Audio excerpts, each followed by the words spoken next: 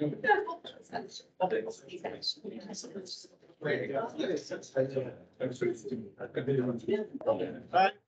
back. If you guys can kind of quiet down, that'd be great. That's what just tremendous. It's just not such thing. All right. Introductions. We're going to start with the members around the table here, and then we are going to do introductions like we did yesterday because I see some new faces. A reminder that folks that aren't part of the NCDE member to please sign in. There's a sign-in sheet by the table. I think we got most folks yesterday, but we want to do the same thing again today. I'm Kurt Steele. I'm the Flathead Forest Supervisor and also the chair or the current chair of the NCDE subcommittee. Good morning. My name is Adam Zerretter, and I'm Wildlife Service Field Supervisor. Good morning. I'm Dylan Tabish, the Regional Communication Education Program Manager for Fish and Wildlife.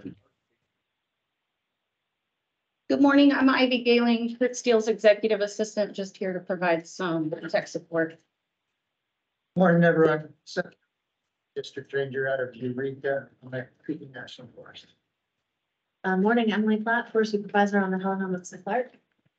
Lee Anderson, Fish, Wildlife and Parks Regional Supervisor out of Kalispell. Craig Glazier with Wildlife Services out of Helen. Hello, I'm Scott Jackson, Forest Service National Carnivore Program Lead and an advisor to this subcommittee. Greg Gustina, Staff Officer on the Lolo National Forest. Cecily Costello, Research Wildlife Biologist with Fish, Wildlife and Parks and I'm the advisor. Morning, I'm Randy Arnold, Fish, Wildlife and Parks and the Regional Supervisor out of Missoula. David Diamond, I'm the coordinator for the Interagency Grizzly Bear Committee. Hillary Cooley, Fish and Wildlife Service, Grizzly Bear Recovery Coordinator. Gary Bertolotti, Fish, Wildlife and Parks, Regional Supervisor out of Great Falls, Vice Chair of the NCDE. All right, we're going to go around the room. We'll go around the outside and then kind of loop back around. So, Toby. Stevie, sorry. Stevie Knowles. Go in the back and then we'll go to the front. I'm Rob Green and with photojournalist working on bear conflict and habitat activity issues. Christine Dyers with. Kyle York and that WP Engine 1. Morgan Vance, U.S. Fish and Wildlife Service. I'm Milan Biggs, FWP. Go back. Dave Kemp, Forest Service Biologist, South U.S. Fish and Wildlife Service, Prisoner River. Chrissy Lambert, USDA Wildlife Service. Fish and Wildlife Service. Brad Bayless, Fish and Wildlife Parks. Bruce Montgomery, Fish and Wildlife Parks. Back. Jocelyn Peru, Western Watershed Project. Bonnie Rice with Sierra. Aaron and Under Wildlife. Chat Great Bear Foundation in Sudan. Jeff Jewell, Friends of the Clearwater. Mike Bader, independent consultant, Missoula. Jim Williams, Art of the Rockies Division. Chris Green, Montana Wildlife Federation. Lori Roberts, Montana Fish Wildlife Parks. U.S. Fish and Wildlife Service, New Zealand. Jim Morrison. Pete Wiley. Steve Hammers, Lucky Coalition Council. Toby Boudreau, Idaho Department of Fish and Game. Yeah, the GIA specialist on the National Forest. And I also work on habitat monitoring for this work. Or one question, Mr. Booker. Excellent. We're going to try to go online again. So I'm just going to work my way down. Kim, you can come off mute. That'd be great.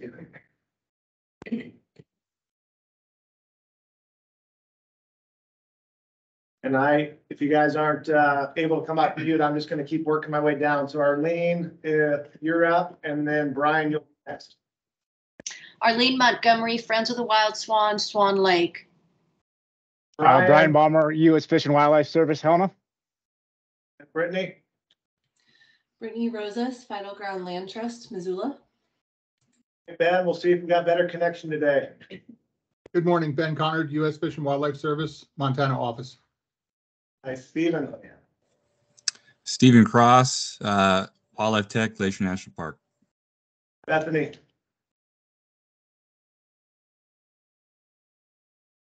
Going down to Chris.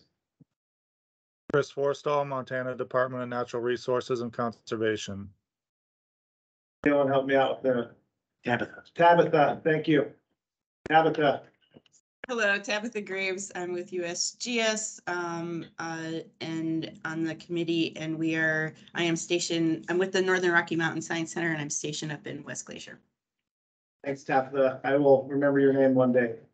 Kari, Good morning, everyone. This is Carrie Kingery with the Confederated Salish and Kootenai Tribes. sorry, Carrie, Christine, Good morning, everybody. This is Christine Ackland. I'm with the Center for Biological Diversity and their Northern Rockies attorney based in Missoula. Carly, Morning, folks. This is Carly Lewis with the Fish and Wildlife Service based out of Missoula.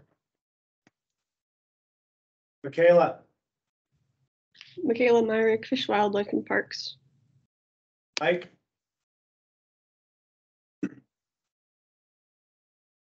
Okay.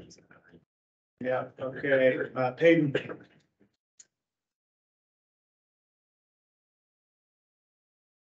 Peyton, are you with us? He doesn't have audio. He doesn't have audio either. All right, Patty,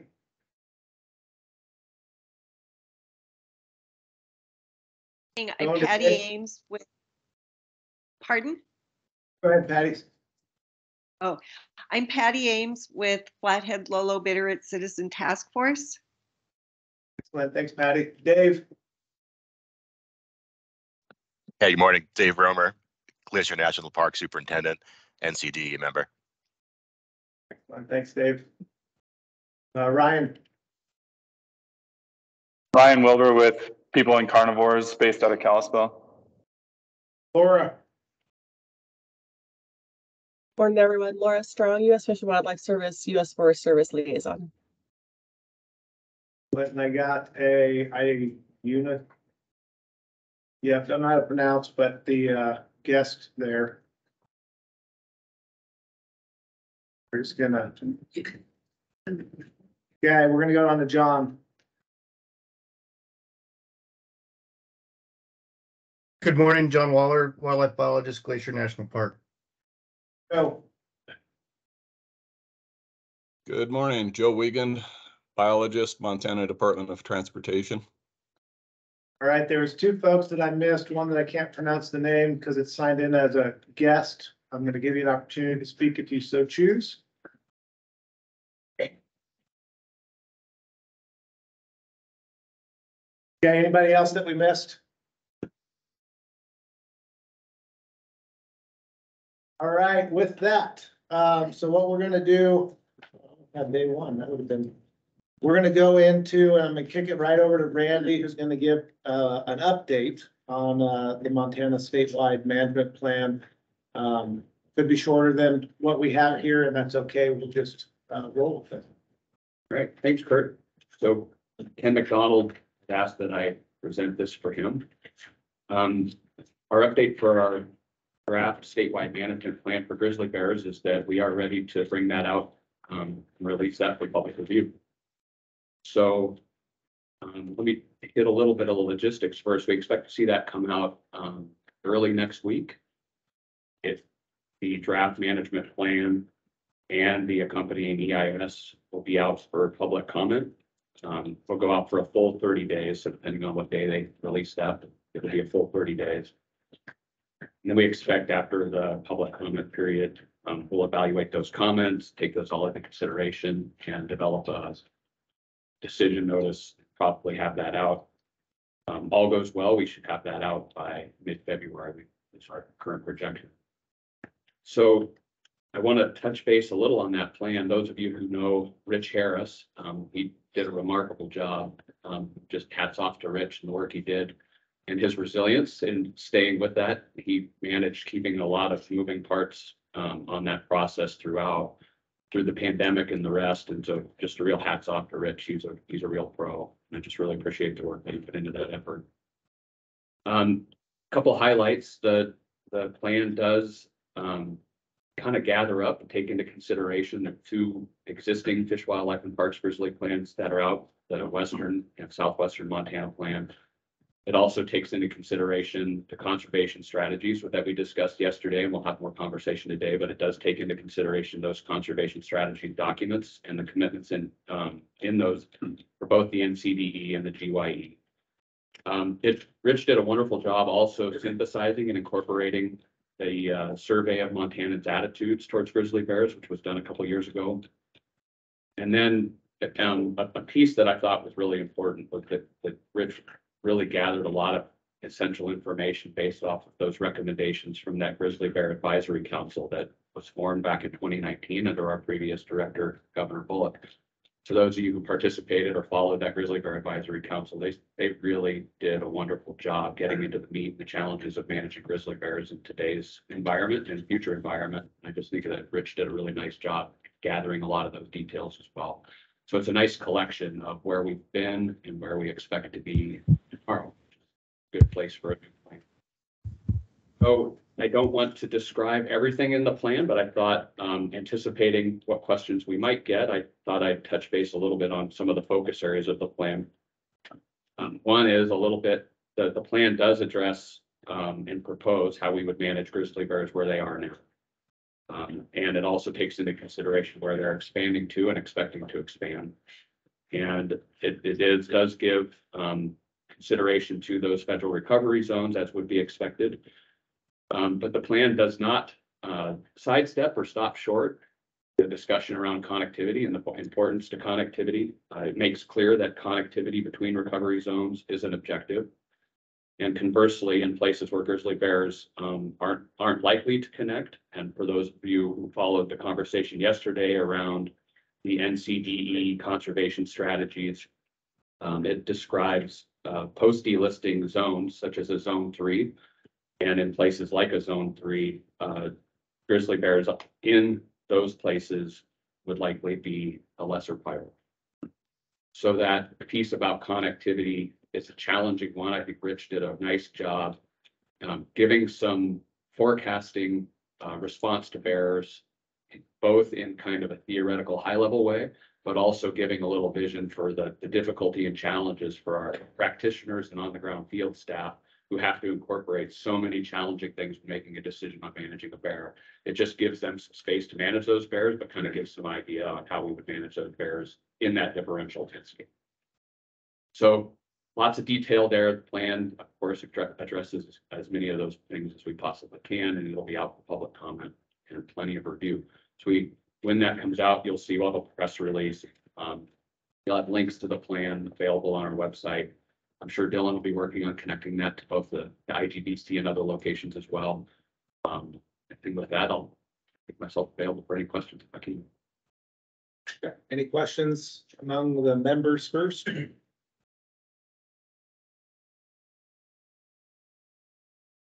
Okay, we'll open it up for any other questions here in the room. Go ahead in the back. Thank you, and I look forward to hearing it as well. They cause there's a very migratory process, so I look forward to seeing how that's incorporated in the plan. One question, Ken at a previous meeting said a 60 days comment period. Did you say 30? I just want to make sure. I did say 30. Thank you. Yeah, I would just make the request that a 30-day comment period is really appreciated, doing it during the Christmas and New Year's holidays. Really makes it tough. Well, for all of us. Yeah, a lot of our plates this time of year. So we requested maybe double that if you're going to start it next week or the next 2 weeks. Or postpone the comment period until after January 1st or something like that. Get off the holidays. And over here, go ahead. Hi guys, it's Erica. I just wanted to echo that comment that we would request it on the speaking comment period at least. Thank you. Ivy. Folks on the line, if you can hit the raise hand, that'll help Ivy see what happens. Right? Does the plan make any recommendations as to hunting? So it describes the future role and potential for hunting. It doesn't describe that it'll happen or how it'll happen in college, and that's yet. It addresses hunting as that in the place of that fits, but it doesn't predict it exactly when or how that will happen. And Randy, Mike Madell had a question. Could you state again, and I don't think there is a date when this will become available. I think it's just in the near future. Yeah, I checked back in with our headquarters staff this morning and projections right now are early next week. Subject to change.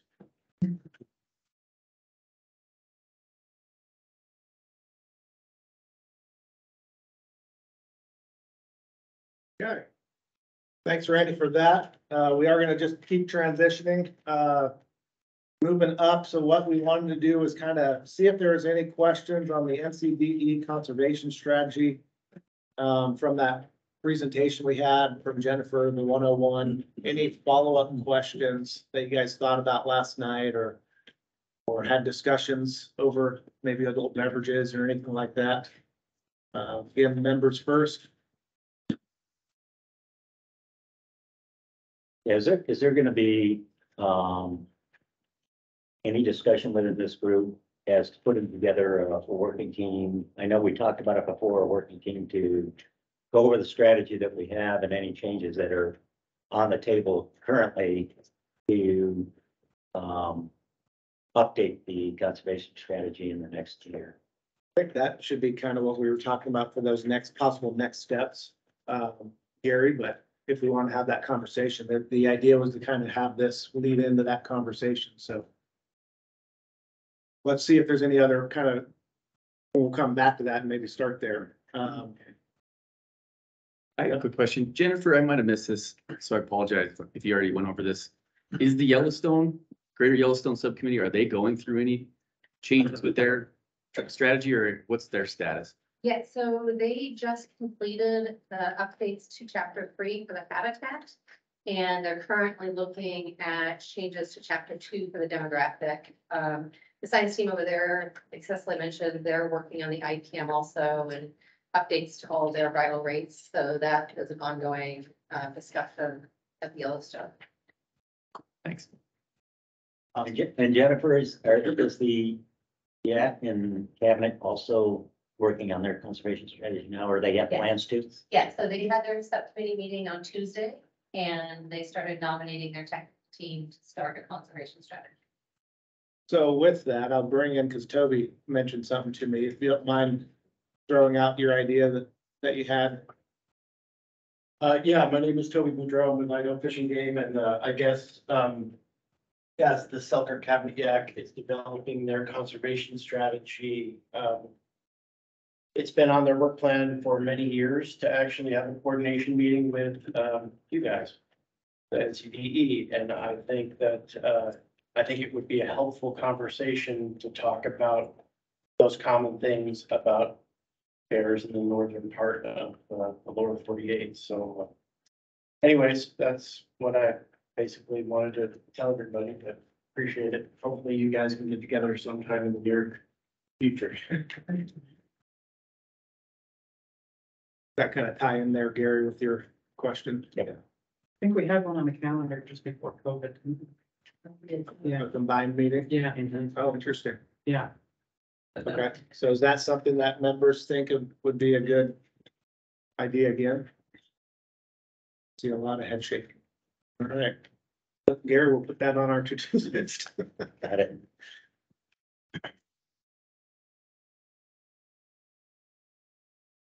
Is that something that we want to have kind of the tech teams beforehand meet up? I don't know if they have like a tech team like we do. They do. So is that something that we're gonna want to have the two tech teams kind of meet up first and then have the executive meeting follow that, or is it better to have the exec meeting meet up? Jennifer, you said next week they're going to meet? Yeah. They had a subcommittee meeting just this past Tuesday, and they started nominating people for their conservation strategy technical team. I think they gave people a couple weeks to turn in their nominations.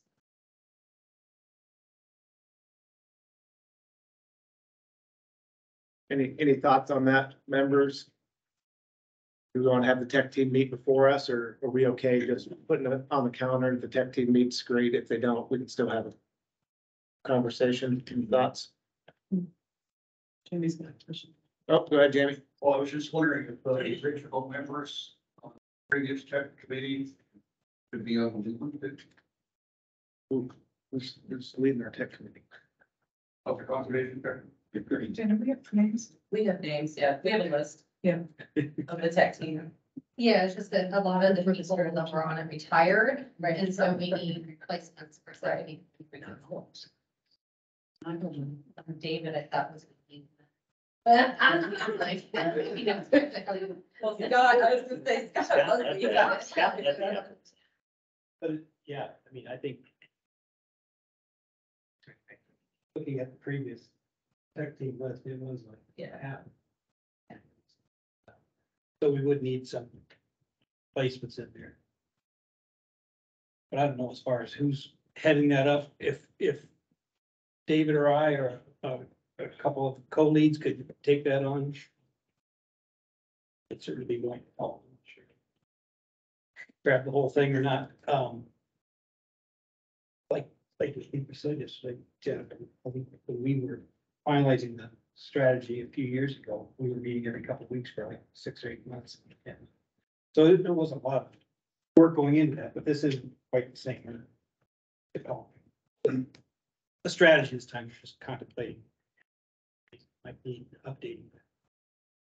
And with the technology we've all learned how to use so proficiently with Zoom and Teams, I think travel will be a lot less arduous than it was 2 years. So, but I'd be willing to start collecting names for agency reps on the tech team. I think everybody, all the agencies and tribes at the table certainly had representation on that tech team. So I don't, if we can maybe do a similar process to what the Selkirk Cabinet Act is doing, taking names and assembling a group. That field with the bear manager. I think the bear manager were part of that discussion last time. Yes, please. Remaining members. Yeah. They made an effort to make sure that they had both management and biology representatives from the various agencies. And from the tech team, it made for a large group, but it was beneficial to have both. Maybe Scott, could you email out like the last list? And flag, we could flag who's no longer with the agencies and needs replacements. Yeah, there were like 40 or 50 people. Yeah, it's a lot. And, but yeah, I think, I think the way you organized it last time is we did have, like Kathy said, we had both technical and management representation, but there were also things kind of divided and conquered.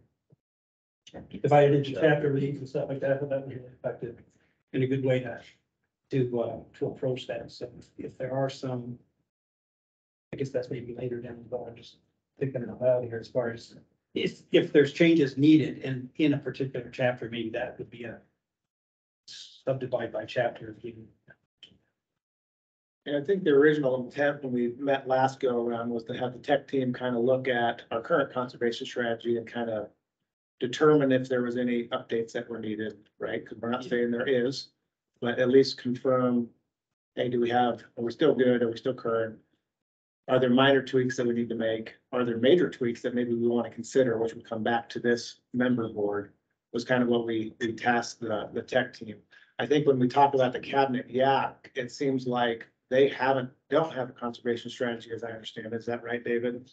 And so is there an opportunity to help them along using some of the experience that we have and or maybe even a bigger, I've heard an idea thrown out there, a bigger conversation. Do we actually want to extend our conservation strategy, which would be a whole different dynamic? But I don't think I'm ready to I don't even know what that means. And to me, that would be the tech team kind of bouncing that off. It seems like whatever that conversation goes, but any thoughts on that? Hillary, it got me some, I saw some glances at me, so. No, I was just gonna say, I was gonna say, reach out to I think it'd be good to talk with the chair, but the chair is Ben Connard, who's just the outgoing chair for the Selkirk County Act. Well, Ben's here. He might have opinion. Ben, you want to come into the conversation if you can hear us? Sure, can you hear me? Yeah, as Hillary noted, I'm the outgoing chair. Incoming is Steve Pazangara from Washington Department of Fish and Wildlife, and the new co-chair will be Dave Robleski from the Lolo National Forest.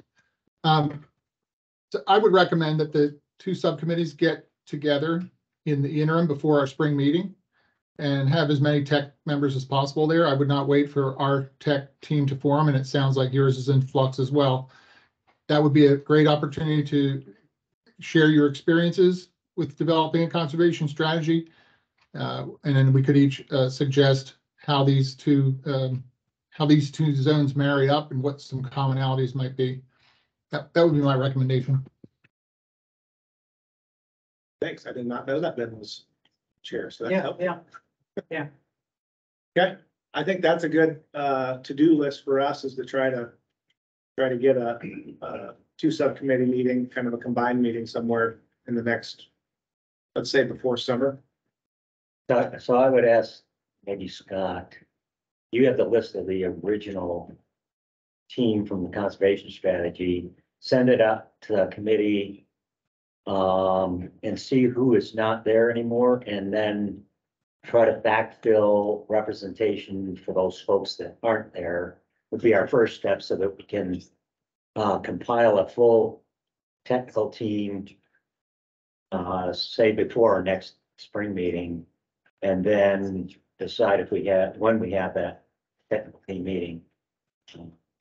That'd be the first step. I could do that. Where's Bud? You got it. Yeah, as far as then you got this. I could probably find this too. Yeah. Yeah, see how. But it is a pretty extensive, so people be thinking about, I mean, you know, who's turned over in your agency in the last few years, so.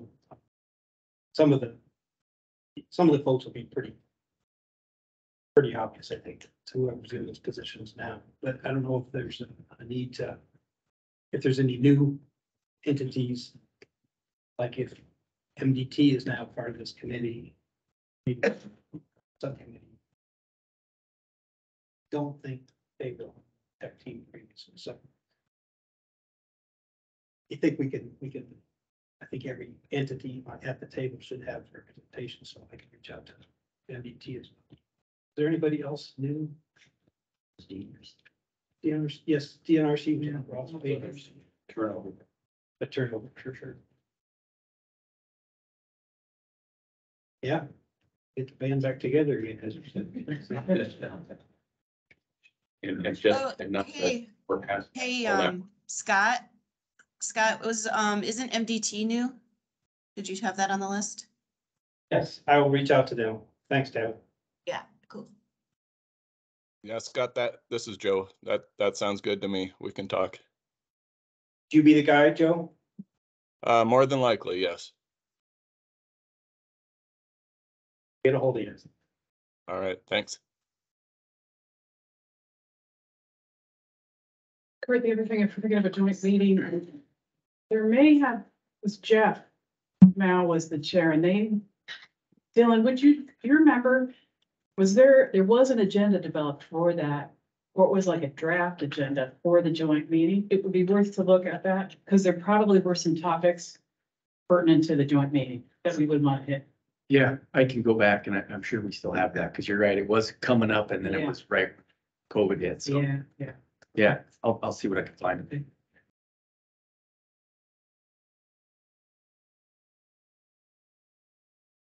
So just, and I know Scott's probably thinking of this, but I do want to be transparent with the Forest Service side of the house. I will say capacity wise, while I think this is a great thing, I don't know how quickly we can move. With all the influx of acts and laws that have been passed in the last year and a half and money coming in, our agency, well, I'll just put it this way, Leanne, while we have been trying to increase our capacity over the last year, Leanne just told everybody that she has less people in the region today than she did a year ago. And so even though in the last year and a half, we've been trying to hire more people, we've actually gone down. So I want to give a realistic aspect that I think this is a good thing, but I also don't want to give false expectations, that capacity wise, we're gonna be able to move quickly. I think is, as much as I'd love to do it, but I do want to be realistic. And Scott, I don't know if you want to add anything there. I just know what we're dealing with. No, I think that's totally accurate, Kurt. And I would imagine most agencies have capacity issues. Seems to be a common affliction. But I also think we could be more efficient than we do. Just because there was a lot of travel involved last time. I think having meetings with a bigger group like this, Teams or whatever, is so much easier now. Not that we wouldn't have some in-person meetings too. But yeah, well, glad you mentioned it. So we'll move as fast as we can, but there's just a lot of other things going on at the same time. And combining or discussing ways to proceed with the Selkirk Cabinet Act is really super. That's really bad too. Anything we can do to help, I think would be beneficial for the mayor, so. Okay, question online. Chris Forstall said he will be the new representative for DNRC. Oh, great. Thanks, Chris. And can you stand by just a moment? Patty Ames, could you please turn your video off?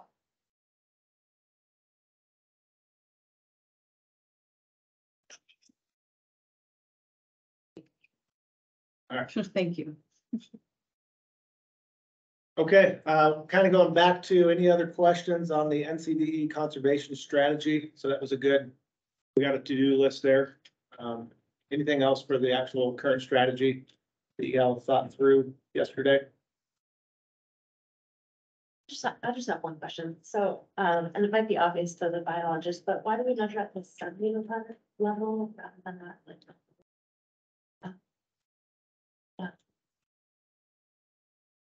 We want to make sure it was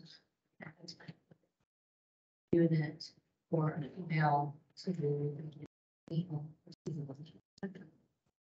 So it's based on a single feed.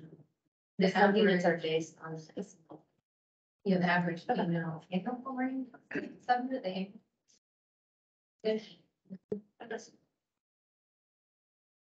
And while we have you, hey Patty, would you mind turning your video off? We're able to do a tour through your house with you right now.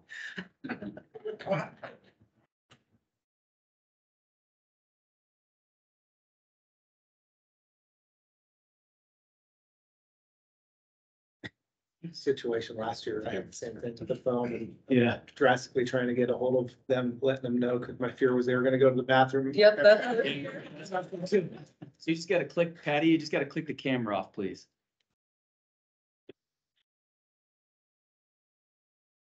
We're unable to do it, otherwise we turn it off for you, but if you click the camera up at the top right, you should be able to turn your camera off.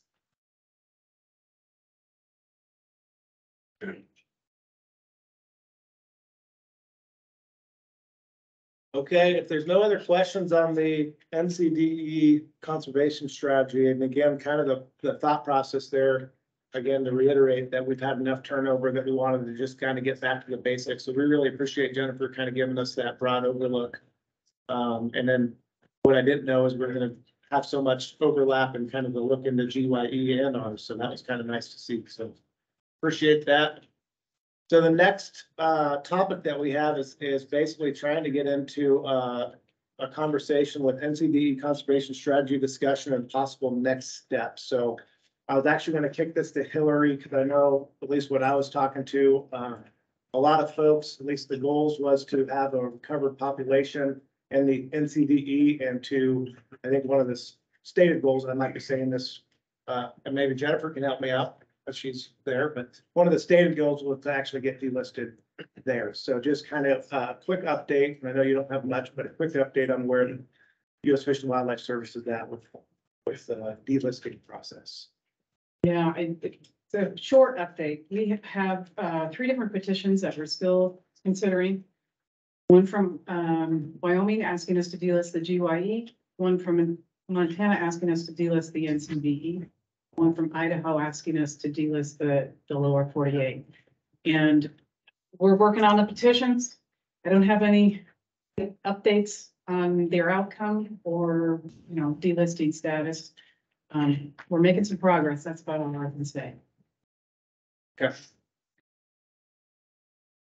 So I know that was a general, but general overview, Hillary, thank you.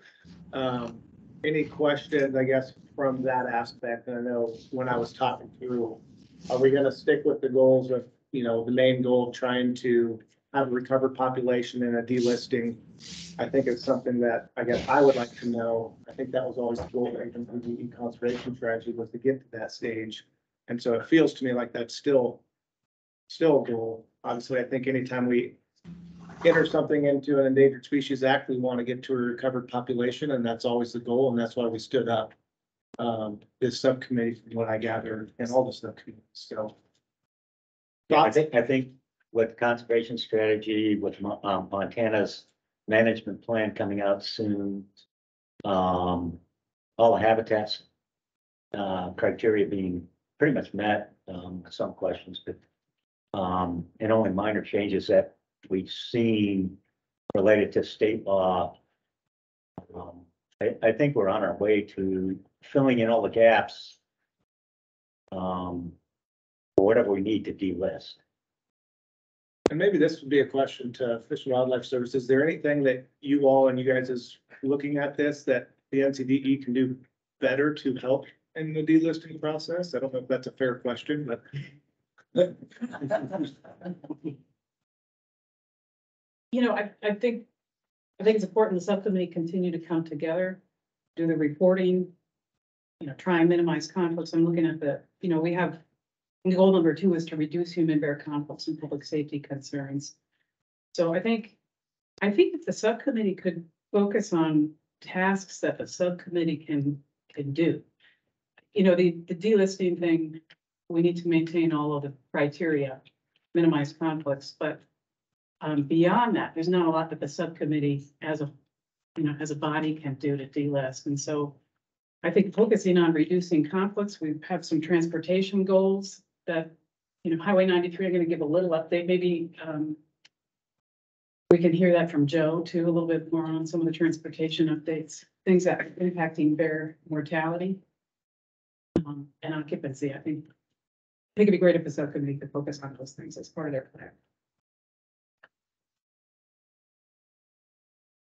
I just remarking on some of our work when I was chair, really trying to outline those high priority tasks for the NCDE in the coming year. It was really interesting to see that relationship between, to David's point, or at least what you referred to David's point is you don't stop going to the gym. So which I like that idea. There's a lot of work to be done to keep all the good work that we're doing, that the engine's running really well. And I think we continue to feed that engine and focus on those priorities. And Hillary, off the top of her head, identified some priority stuff, the transportation. We still have work on conflict. We still have a lot of energy there. I'm just reminded that it's taken years to build this engine. And it's really easy. And Cecily and I were just visiting briefly about it's really easy then to shift your focus to the next real challenge, the real area. And the challenge for the NCDE, at least what I saw, is that a lot of that work starts to then get beyond whatever geographic space the NCDE is responsible for. There's really a draw to get past that and start working on that next horizon just a little bit.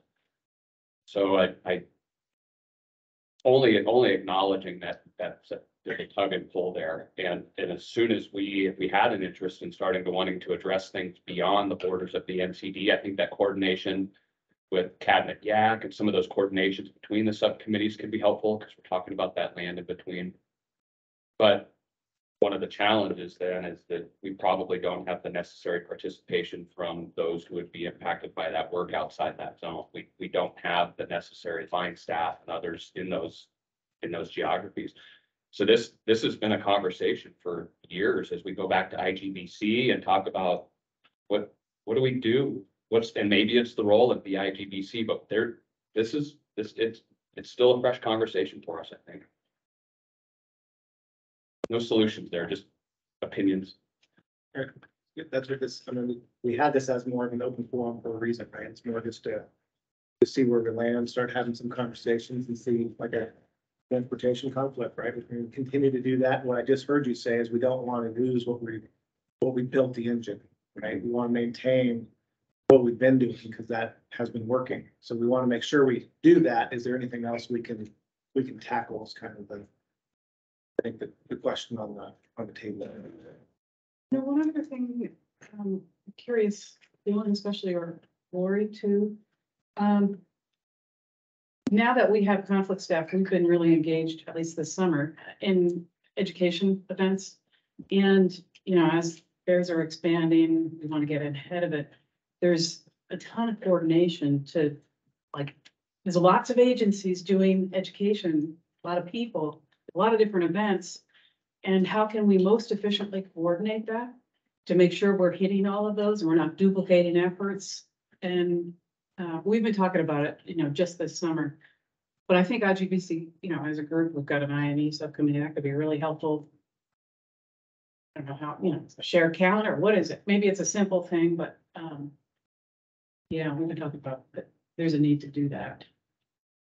Yeah, it's a great point, Hillary, and it's the prime motivator behind the summit, you know, where we just physically get as many of these partners together in the same room and identify, okay, where are there gaps, where we may be missing in the education and outreach realm, and where are we duplicating, how can we band together our resources more? It's I think one of the biggest challenges in effective IEO is can be costly, you know, quite costly, and that's, I think, reflected in the grant process that we go through and how much money it can take to get even just the meeting together. And so I think efforts like the summit can try to bring that together, but it's a great observation.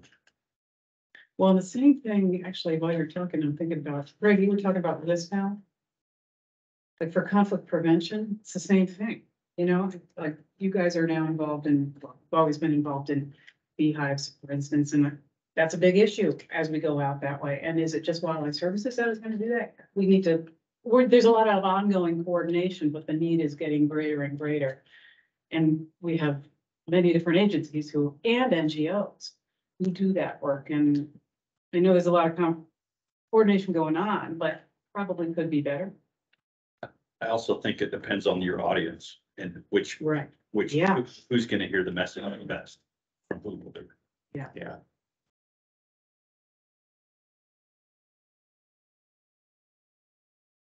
Thoughts on that? We'll kind of I'm gonna take us on a tangent here in a little while, which I know will be a interesting conversation. We'll come back to kind of the 5-year plan, but don't want to stifle the conversation. All right, I'll throw it out there. So one thing I wanted to have a conversation about, and partly because I think even yesterday we had 2 comments on Flathead National Forest. So we are seeing an increase in use on the Flathead National Forest. I can't speak for the other forests, but I know we're kind of across the nation seen an increase. What I'll say is on the Flathead National Forest, we are seeing kind of that 1% growth, 2% growth a year is kind of what we've been seeing for the last 20 years. So our last emblem surveys that took place in 2020 had us at about 1.3 million visitors annually a year. That's up from the 1.1 5 years prior, which is up from the 900-something the 5 years prior to that. And so I wanted to kind of have a conversation because I have heard some pushback on this 1 in 10. We started to have that conversation yesterday of the developed aspect and just make sure that we're still aligned with kind of the thought process that was put in the conservation strategy of, are we still thinking that that's okay to have an expansion of a developed overnight camping area or developed overnight aspect, kind of wait to see what effects that has. That's kind of what that 10-year gap is, and just looking for kind of some conversations around that. And I'll just leave it there and see where the conversation goes. So any thoughts on that?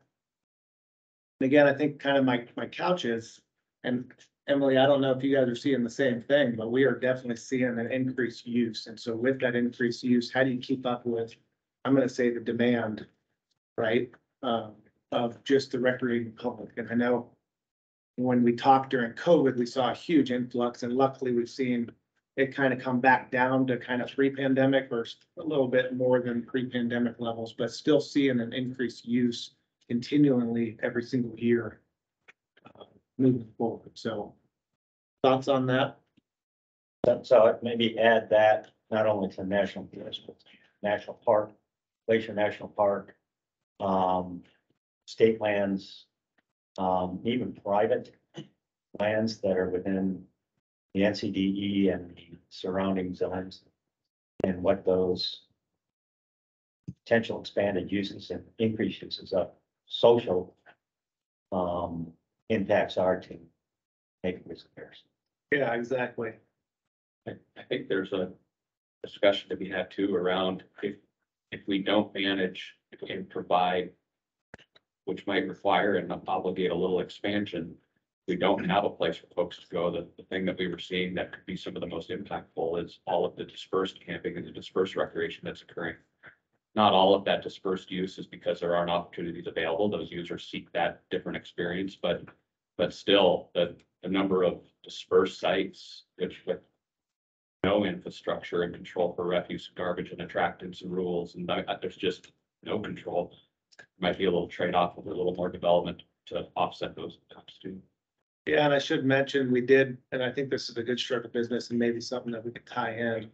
All of Region 1 currently has the same food storage order closure. I think that was a good stroke of business. So no matter where we go on national forest lands, it's all the same. That we used to have, each forest had their own and there were slightly nuances. So I think we're moving into that. And I don't know if the state of Montana has any desire to maybe align even more. Again, our recreating public doesn't really see, a lot of them don't see the differences of public lands, maybe minus the park. I think the park is pretty well established there because of the gate that you drive through, but minus that, public lands, it seems like, at least what I'm talking to, most folks are thinking public lands are public lands. And then we have a whole different dynamic going on with in the Flathead Valley with Weyerhaeuser land getting sold to Southern Pine, which now then got sold to Flathead River Ranch, and it's being some part out. So just wondering thoughts, again, just trying to figure out how, as we continue to get influx, like you said, Randy, across all public lands, how that works and what can we do better moving forward to ensure conservation of the bear is continues to happen. Go ahead, John. Yeah, just a couple thoughts on that. We have to remember that 1 in 10 applies to the PCA. And the PCA is the core of grizzly bear conservation. That's where we committed to maintaining an environment that allows grizzly bears to thrive. It could be that we won't be able to meet public demand within the confines of the PCA. I think we have to just be really careful about how we approach that. I think the 1 in 10 allows an opportunity for some increases, but again, to look at how it impacts the grizzly population over the long term. There's probably opportunity to meet some of that latent recreational demand outside the PCA. But I get pretty nervous when we start making inroads into the PCA.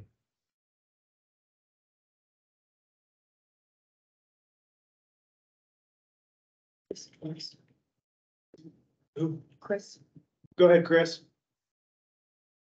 I just wanted to kind of agree with all the thoughtful conversation that's going on here about recreation, both developed and then dispersed, certainly on state lands.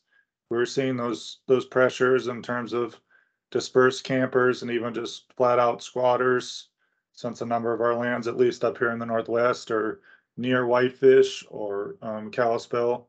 And there's definitely some trade-offs to be had in terms of the educational component and infrastructure to give to people to dispose of their attractants or at least manage them in a very safe way. But certainly state lands I think are very much reflective of what's going on in Forest Service lands in terms of the recreational pressures and also the kind of commercial recreation proposals that we're seeing an increase of on state lands as well. I wasn't sure if the Forest Service is seeing an increase in the proposals for commercial developed, not just recreational sites, but recreational activities, but we're certainly seeing that on state lands.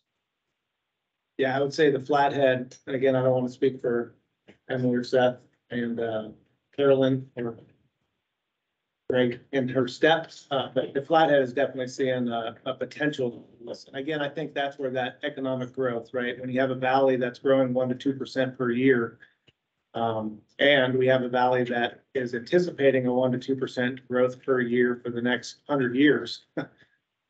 That shows that folks probably want to invest, right? Versus an area. So Montana's an interesting place right now. But we're definitely seeing that as well. I don't know necessarily the outfitter and guide side of the house, or at least providing opportunities. We're moving forward. As mentioned yesterday, we're moving forward with issuing some temporary special use permits to see if there's actually a need there.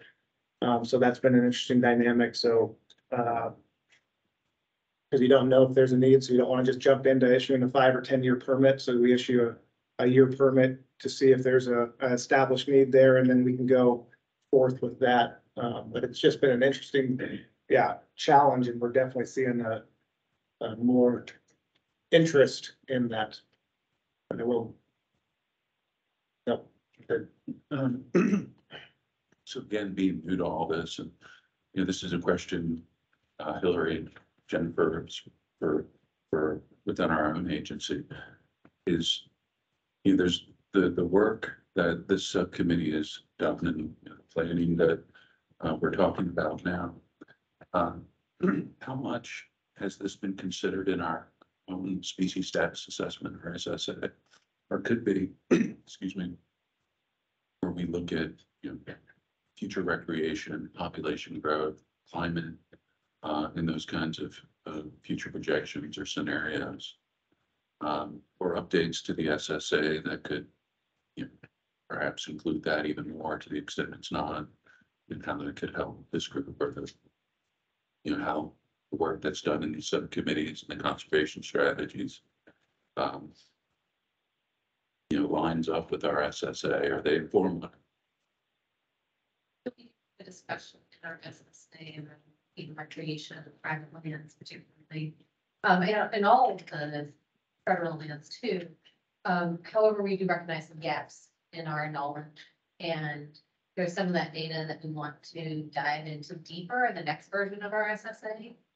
And also, we're always in ongoing conversation with the Forest Service and our partner about some need for some additional information. Good example would be we stopped using majoring or buffering around high use trails because we didn't have good information about what is a high use trail and what those impacts are. So we do have some needs for some additional information, I think, to be able to apply the best available science. And the same goes for it says this developed site. It's based on what was done in the past because we don't have a structure. So I think we could dive deeper into that. Maybe that's something the technical team could do when it reconvenes. Try to answer some of those questions. So Cecily, this might be a question for you, because I know we've been tracking grizzly bears, right? So again, I just threw out some numbers. We're seeing an increase in use and have been for a lot of years. Are we seeing, is it tracking with the increased use? Is it tracking with increased conflict? Granted, we know there's increased conflict down below because as the bears expand, right? But it actually users on the forest or on public lands, is there kind of the same tracking aspect that's occurring in the last 15, 20 years? Well, we're our conflict database, where we actually count the number of conflicts, so that we can track it over time is a relatively new thing that we've just begun in the last couple of years. Okay.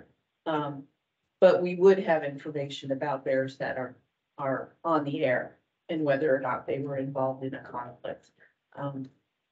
And I would say that for the most part, the conflicts that we see are not on the public land. But I would also say that the impact of recreation and a lot more people using public land is not just about conflict. And that's the aspect of the science that we really kind of don't know, how much more increased use is affecting bear behavior and bear access to resources and that sort of thing. And so it probably is a place where now that we have a lot more availability of GPS data where we could study that in a way that we previously couldn't. Maybe the first time around when these sort of questions were being asked, a lot of it was based on VHF data, which has some limitations, but with GPS data, I think you have a way to look at their behavior a little bit more precisely. We better off, from your perspective, maybe this is, maybe you don't know, but are we better off concentrating our use, right?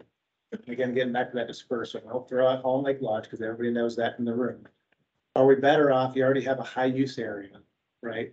It's already high use. If we increase that use by 5%, is there some threshold that we're gonna pass that makes that high use because it's a little bit higher force for bears? I mean, that's what I struggle with when I hear folks on the bear side of the house push back on something like Hall Lake Lodge in terms of the ecological side of the house. I don't want to speculate on the answer to that question, but I think if we have a particular, specific question that we want to answer, I think we probably have data to try to tackle it. And that would be where this committee, kind of articulates a question to the science team and says, we need an answer to this. Okay. And so I kind of want to know exactly what you're asking, and then we see if we can develop some science behind it. Absolutely. Okay. Awesome. Yeah, I see someone's up. Katie, Go ahead, Katie. Hey, you guys, Katie Stevens, District Manager for BLM. I was just going to speak to exactly what Kurt just said. I think, at a certain level of human population pressure, I think those recreation facilities can be essential to helping us guide human use to the places that can best handle it. But there's a certain demand that we can't avoid just by avoiding constructing facilities. So I think that's the challenge for all of us, is what's the right balance there between, supporting demand in the right places versus allowing dispersed incursion because of demand into the wrong place or the less ideal places. So interested in continuing pretty robust discussions on that, and BLM obviously seeing the same sort of exponential growth in recreation over the past 5 to 10 years that all the other agencies are talking about. Thanks. Okay. Kurt, I might follow up because John Waller wrote into the chat that everyone can't see. And so I'll read this for you, John, and then if you want to follow up, go ahead. But John wrote, agencies can take an active role in shaping recreational demand, not just reacting to it. So just wanted the group to be able to recognize that comment. Yeah, John, you want to elaborate on that? So I will say where that goes is like a permit process, right? I think what Dave's done on the park, I would say for the National Forest, it's a little more challenging. We don't have we have a lot more entry points. I'll just put it that way. But can you elaborate on that a little bit more, John?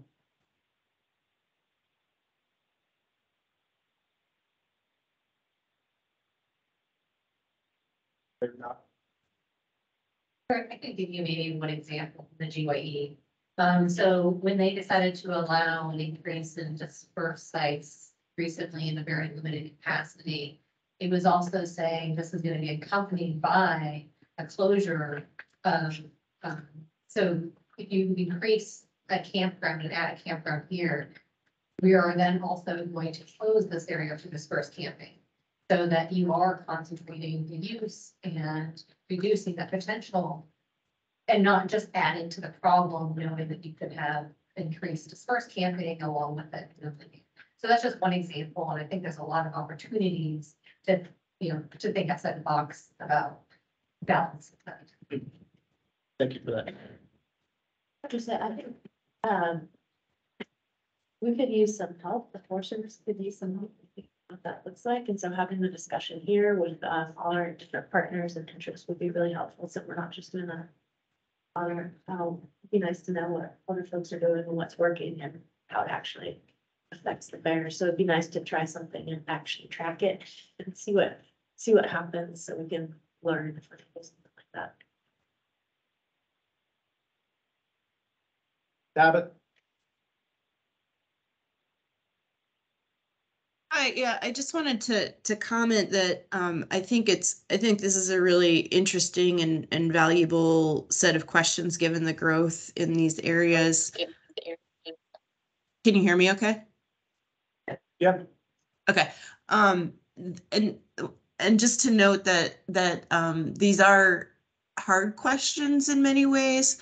In part, I think one of the, and John has done a lot of work on these questions too, but one of the biggest challenges, and I think you guys know about this also, who have been just trying to track recreation and figuring out how to do it, is the tracking of the recreation, and particularly all of those dispersed uses are really hard to track in any kind of quantitative way. So mostly I just wanted to note that makes analysis difficult, and it can be something that requires some specific effort in order to be able to match those things up well.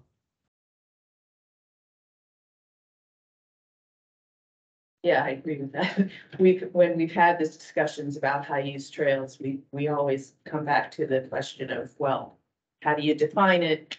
How do you even measure it? Do you actually have data that shows that this particular trail gets this amount of use and this other trail gets this other amount of use? If we don't have those as inputs into our analysis, it makes it very difficult to understand the real impact.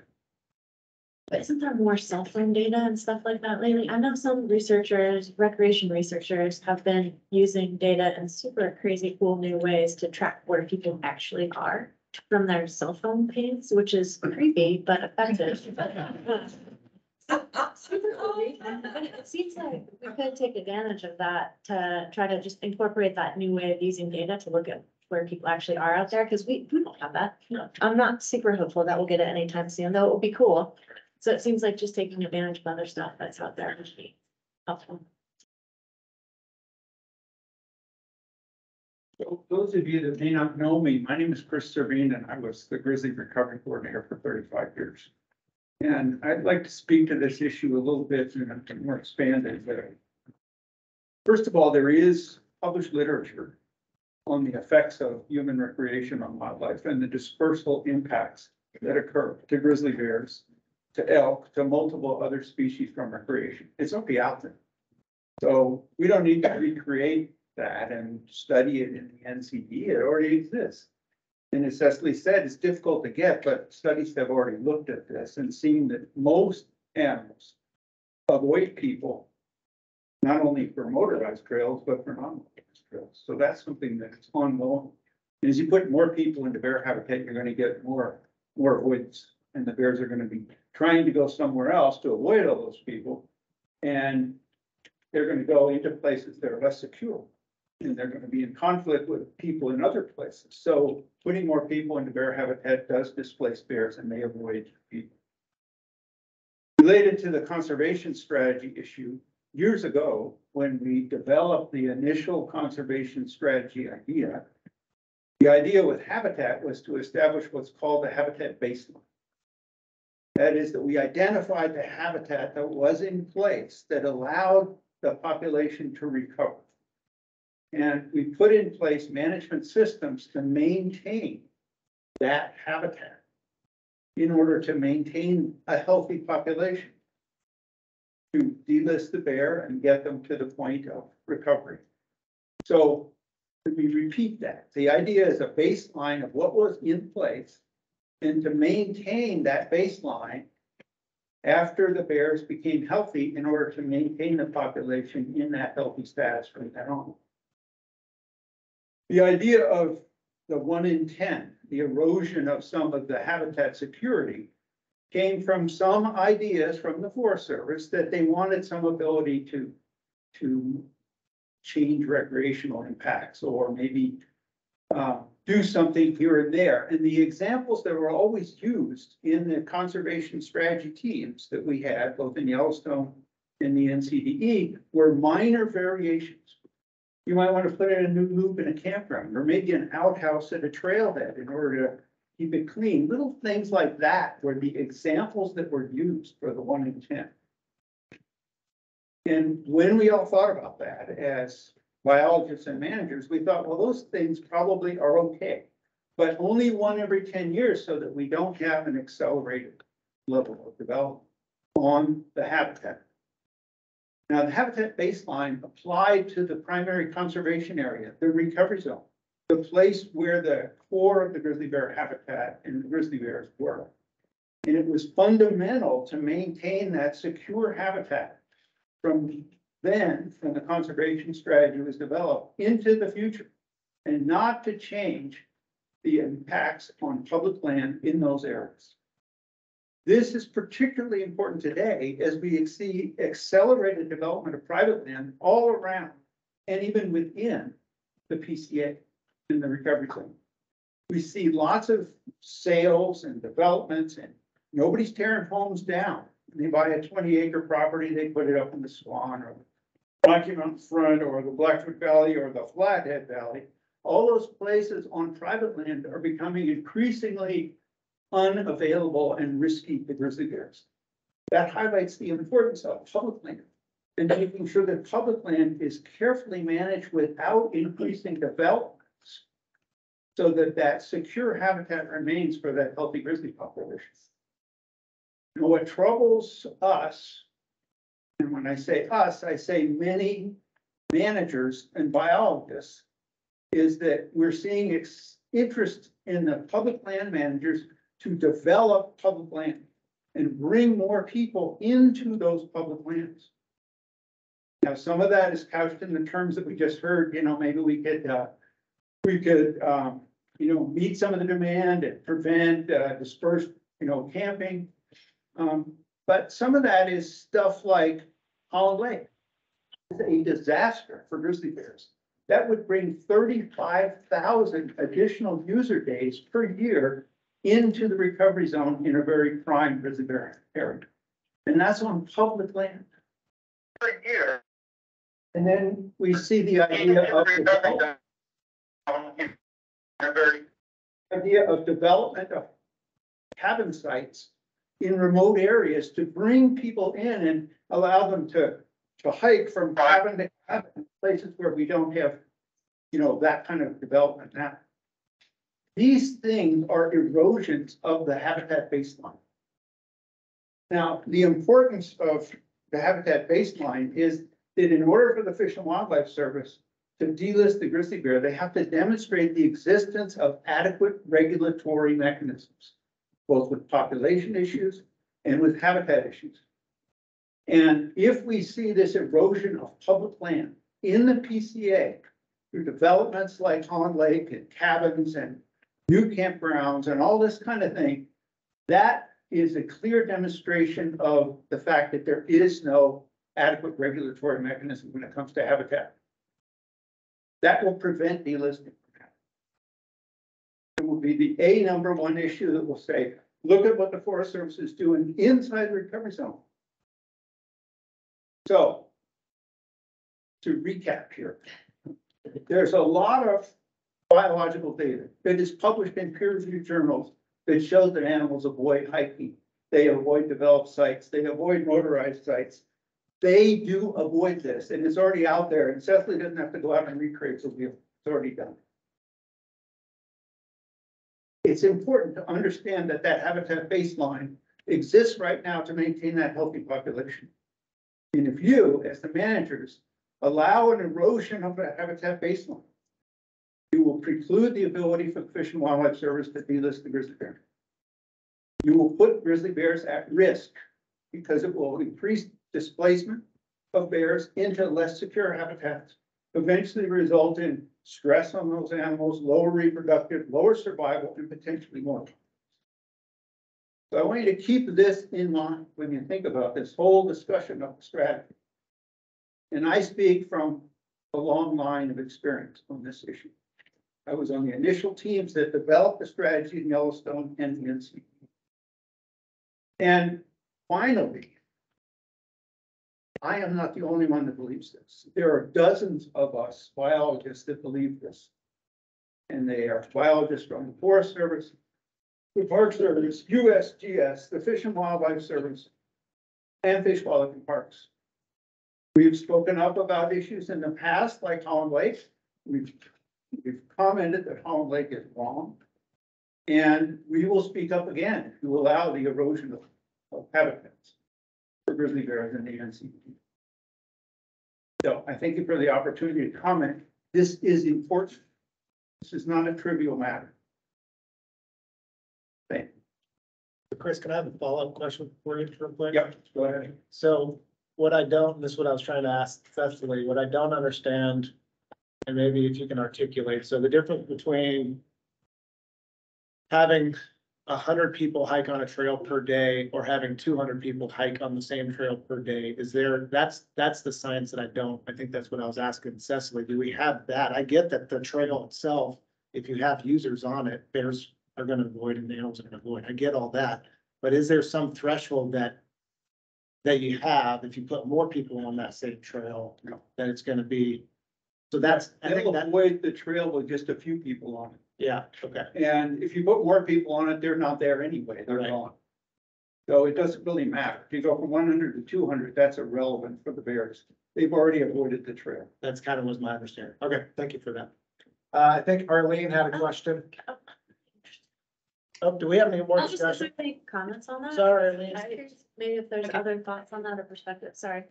Sorry, No, a bunch of people. I don't have anything else to add. I was just hoping. Arlene, we're gonna put you on pause. I think that was good. Chris just threw out a lot of information there. So any thoughts? I would just say that if his premise is correct, that, we need to, and I don't disagree, that we need to kind of maintain the capacity that we have right now in terms of overnight stays, so that we're not flooding the PCA with more visitors. But I guess what I'm questioning is, well, if we do that, if we do not expand the number of overnight stays, then does that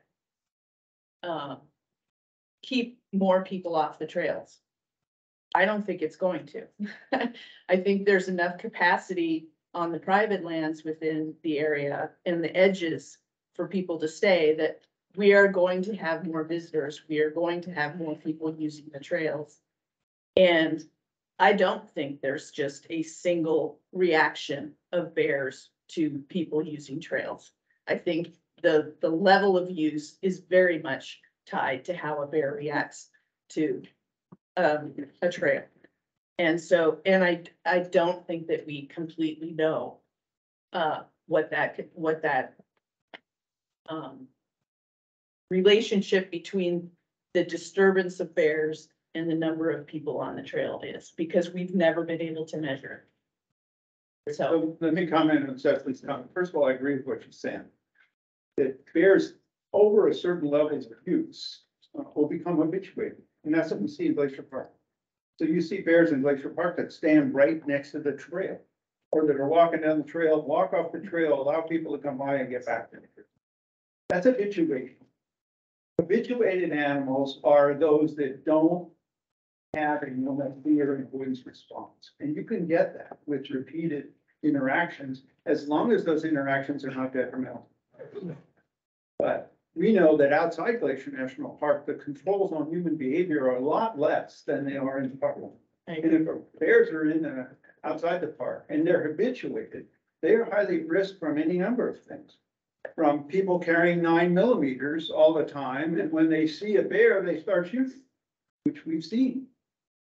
And, you know, those bears can be really at risk, and they're more likely to be getting close to people, coming into camps, coming into outfitter camps, walking down the trail, close to people. People become very nervous about this. And the resulting interaction can often be risky for bears. So we can have habituation, and that'll occur. It's more likely in a controlled situation like a park. Outside the park, habituation is not necessarily. I heard Jamie had his hand up for a while. Oh, sorry, Jimmy, go ahead. Oh, I just wanted to say that I agree with Chris and reiterate what John Waller said. The primary conservation area isn't that big an area. It's really quite small if you look at it the way it sits in the landscape. And one thing I was wondering, we have some discussion about, you know, there's never been any talk about managing the actual landscape for people. For example, I remember we had a family group of grizzlies, you know, on Pyramid Pass in Sealy, and there was all this talk of, you know, going up there chasing the bear, going up there trapping for the bear and all this stuff. And then finally, well, let's close the trail. You know, we might in the future have to start thinking about closing some trails and managing some trails for impact by people, especially as we learn more about seasonal needs, food needs, habitat needs, that kind of stuff. And just on a side, there's so many dang bike trails popping up all over the place.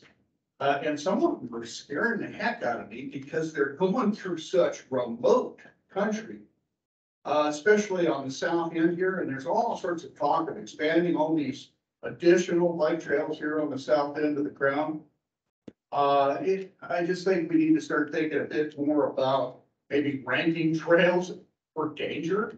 Because I can think of a couple bike trails in the Lincoln area that I would not go down. You know, we've already had multiple encounters on some of these trails, just another thing to think about. But, you know, I haven't seen much talk about managing the interior of the PCA and not managing bears, managing the people. Well, so I got Arlene that's been waiting patiently, but I want to come back to any member real quick. Okay, I'm gonna go Arlene, then we'll just kind of go, was Keith first? We'll just go around after Arlene. Yes, my question, I guess, and concern is, I appreciate Chris's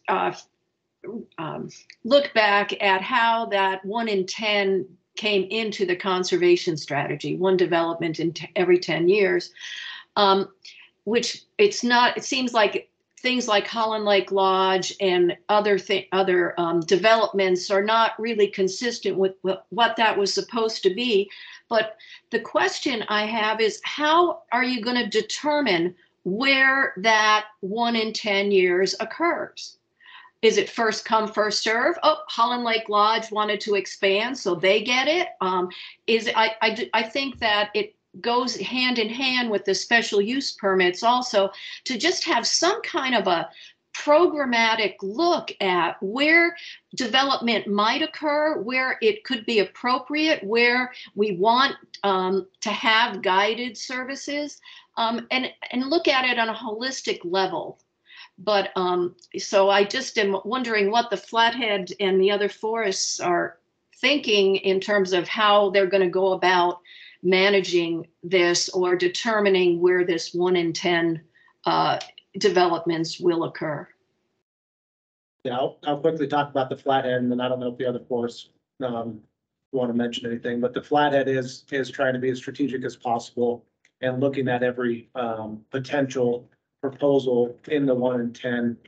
And again, you haven't seen very many proposals to date, but obviously we know about the one we did talk through. Is that really the one that we want to do? And at least we pitched it out, and we don't know what's going to be decided on that. So I would say we are trying to be strategic and it's not just a first come, first serve type aspect. We're looking at it, and Mark, maybe I'll pull you into it. I know conversations are occurring with our recreation staff and biologists to ensure what makes sense.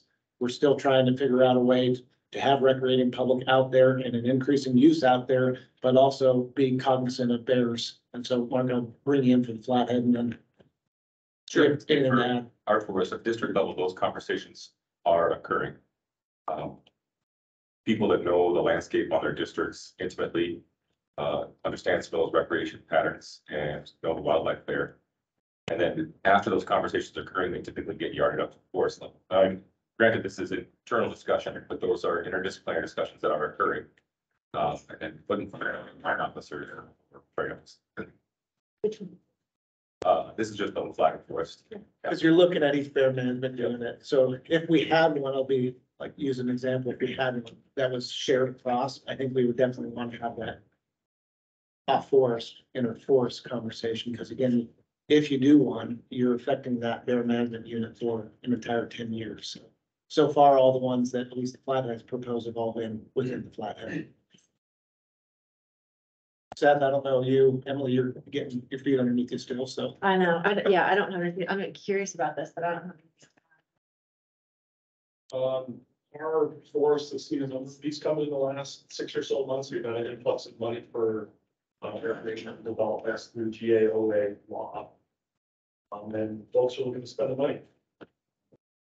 Districts that have had recreation programs and running under our staff that are seeing the money they spend, so they're looking to try and find places to spend it. We have two proposals under analysis right now for the 1 in 10 year increase in 2 EMUs. A third that is years away from development that is in discussions. And then potentially a fourth down in Lincoln, but it's unclear based on the current proposal we have from a commercial outfitter.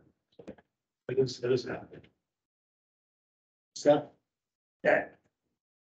Obviously, we have a relatively small piece of the NCDE, and that's pretty mostly remote area. We're trying to direct most of our growth away from it, but we have been getting some requests in that area. Something we're dealing with. But yeah, we're obviously in an interesting position being right between the two different recovery areas. I'm trying to manage a lot of increased use. Some of those corridors all maintained. Greg? We're pretty similar, I think, to the other forests. I don't know that we've had a lot of demand in Sealy, which is where most of the PC areas on the NCDE lie on the low. But, we basically follow the same thing that Flathead does. If we're going to make a change that would affect the 1 in 10, we would try to do that in a careful way. But there is a lot of demand just in general, and it definitely makes it difficult from a management perspective to manage that, along with keeping clear on the requirements and standards. Yeah, I'm gonna go to David because you had a question before, Arlene did. I think so mine is sort of a point of order on just make sure we have enough time for the 5-year plan portion. I'm gonna keep us going for another 7 minutes and we'll transition. Okay. Does that work? Yeah. Okay. Keith Hammer's what missionary spell. We talked now about, we have this lack of ability to deal with dispersed recreation. This committee and full HBC assigned a recreation or motorized access task force years ago. And published 2 different papers over the years, which essentially were Amendment 19 on the Flathead National Forest and the prior forest plan. And that was applied at least to some degree on each of the other forests in the NCDE. The way it was managed under Amendment 19 is that in order to reduce total road density, you had to basically decommission the road. In the words of the task force in Amendment 19, that road could no longer function as a road or a trail. That's how we dealt with making it difficult for people to access the forest. Now we revised the plans and we've done these amendments for the other plans in the NCDE, and we flushed all that down the toilet. I challenge all of you in this room. When was the last time anybody in these meetings, I've been coming to them since 1984. We used to always hear, when we lack data, we err on the side of the bear. I used to hear that all the time. I haven't heard it in probably at least 10 years. Or at least since we started this nonsense of revising the forest plan in the Flathead in 2013. Now we have these conversations that are all about how can we have a little bit more flexibility for the land managers? How can we fit more people into the forest? And the simple thing about it is you make it difficult for people and you thin them out. What we have now, as an example, we have the Riverside Timber Sale on the Flathead Forest that's out for public comment for 30 days. So you better get with it because the comments are due 2 days before Christmas. Rebuild 32 miles previously reclaimed, decommissioned roads. 32 miles. And at the same time claim that we're meeting the conservation strategy in the forest plan, that we're maintaining the habitat conditions that existed in the year 2011. And all I can say is it's just horse pucky. And you all know it. And we've been having these meetings and we've come to conservation strategy meetings. We've come to testify before the Fish and Wildlife Service. And we all pretend like things haven't changed. Well, it has. And I want to see us start thinking about error on the side of the bear. Because we haven't been doing that for a long time, at least not within this committee. And I wanted to address one minor thing that brought it to mind when Chris was talking a minute ago. And that someone mentioned, you know, you could use data that comes off of cell phones. There's published research, it's called Strava. People go out with Strava apps or other apps. They do their mountain biking or hiking or whatever, and it maps. You get what they call heat maps. It tells you where the highest use is, and there has been research, and it's published, and it's available that compares that to displacement of various wildlife species. I just want to, you know, let's put that to work, and let's, you know, let's err on the side of the bears when we don't have maybe the kind of data that we want, or as much as we want. Thanks. Okay, we have about 3 more minutes just to let you know I'm Please. transitioning, so I'll go. Sir. I saw some hand over there, so I was going with Porter. I'd like to make a quick comment relative to Jamie Joplin's point about managing people and bear habitat, particularly in PCA, but it's a classic tragedy of the commons.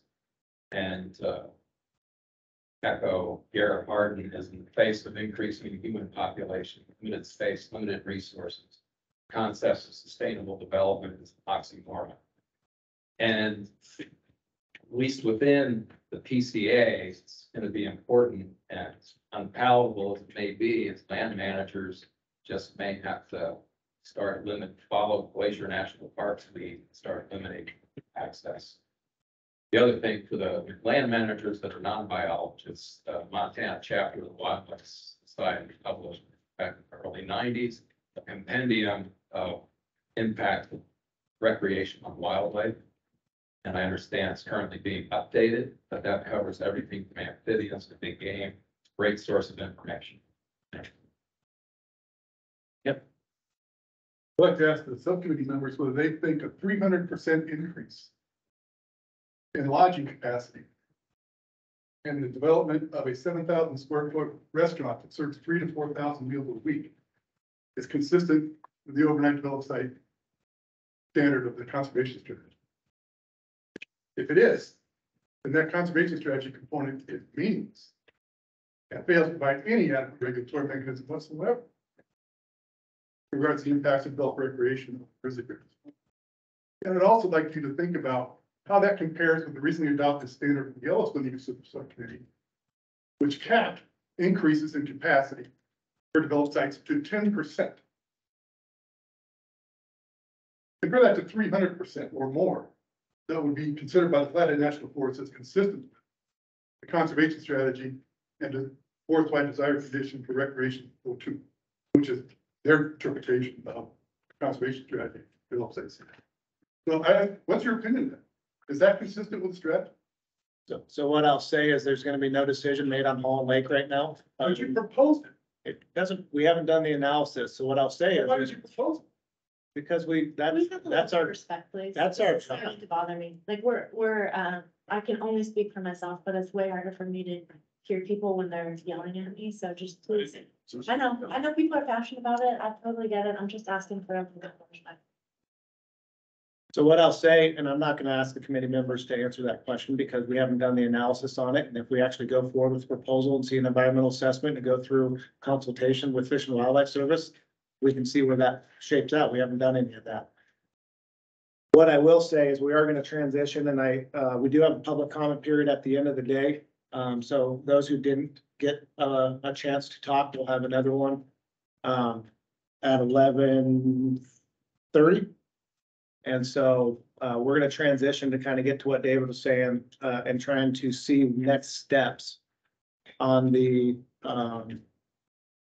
and what we want to focus on is kind of what IGBC is asking us. Is that correct, David?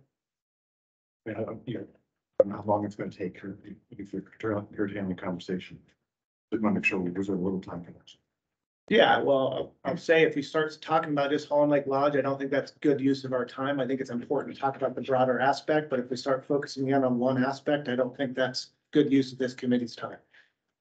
I do think the bigger picture is absolutely worthwhile, and that's what we were getting into, but we started to focus and shift to something specific that is on the Flathead National Forest. So, talking to the members, go ahead, David. Yes, if you want to introduce it, I've got sort of I've been listening to what I think some actions that were proposed this morning. I just want to try to recap it as a way for bringing that discussion.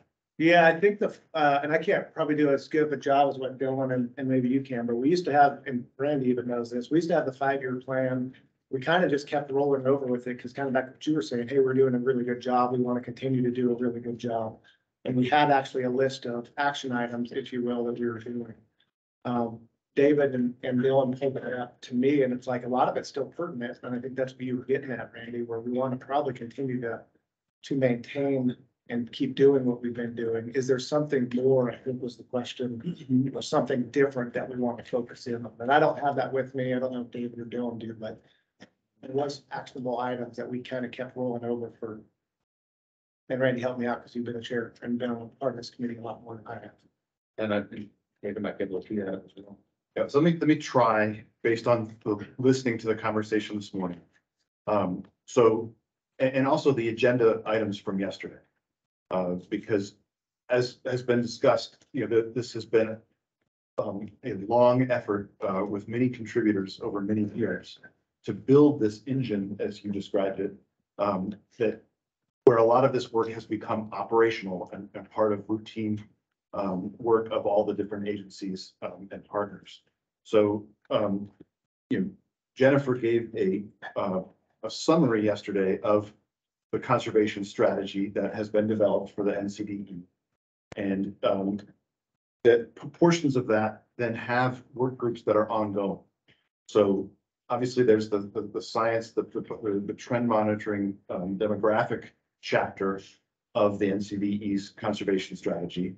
And yesterday on the agenda, Cecily presented on behalf of the science team ongoing work and efforts to keep on top of the best available science and answer questions that this committee has had for the science team.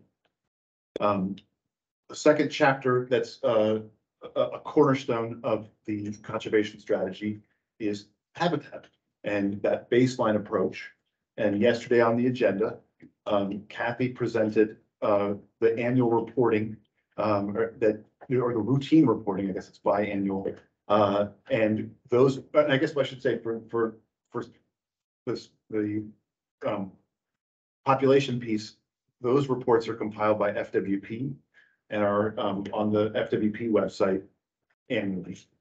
For habitat, you got the report yesterday from Kathy, and the reports that she produces that form a sort of, that form some additional reporting. And then we have, the other two chapters in the conservation strategy, information, education, outreach, and conflict. And much of the bear specialist reporting from yesterday focuses on the incredible investment and ongoing work in both of those areas. And so, you know, that's how we're organized. We are organized to keep the engine running. And then this morning, what I heard was this group, you know, that document is at a, you know, it was, you know, put into a form that was ready to move forward. And now it's been some time has passed, and the group now wants to refresh take a new look at the document. And so an action that I heard related to the conservation strategy was that Scott Jackson was going to circulate the tech team list, and we were going to make sure we had a complete and current set of agency representation. And that, so that's the first step, is that we're going to figure out who is on that team. And then in fairly short order, I think we're going to need to all, you know, take a look and make a list that maybe comes back to this committee of what are the chapters or areas or topics that may need to be looked at in some sort of a revision process. And, you know, I don't want to prejudge what that might be. And I also, David, real quick, I don't want to assume that we're going to make any substantial revisions, right? That's what the tech team is looking at. Yeah. So again, so that would be the task, and we can talk about how you want to task tasking, but they're going to look and see, you know, what have we got, and is it in good shape? And then, you know, with an intent to move forward again. So, and then the other action that I heard this morning was an interest in, or recognition in this broader landscape, and a need to coordinate as the Selkirk and Cabot-Yak subcommittees move out on developing their own conservation strategy.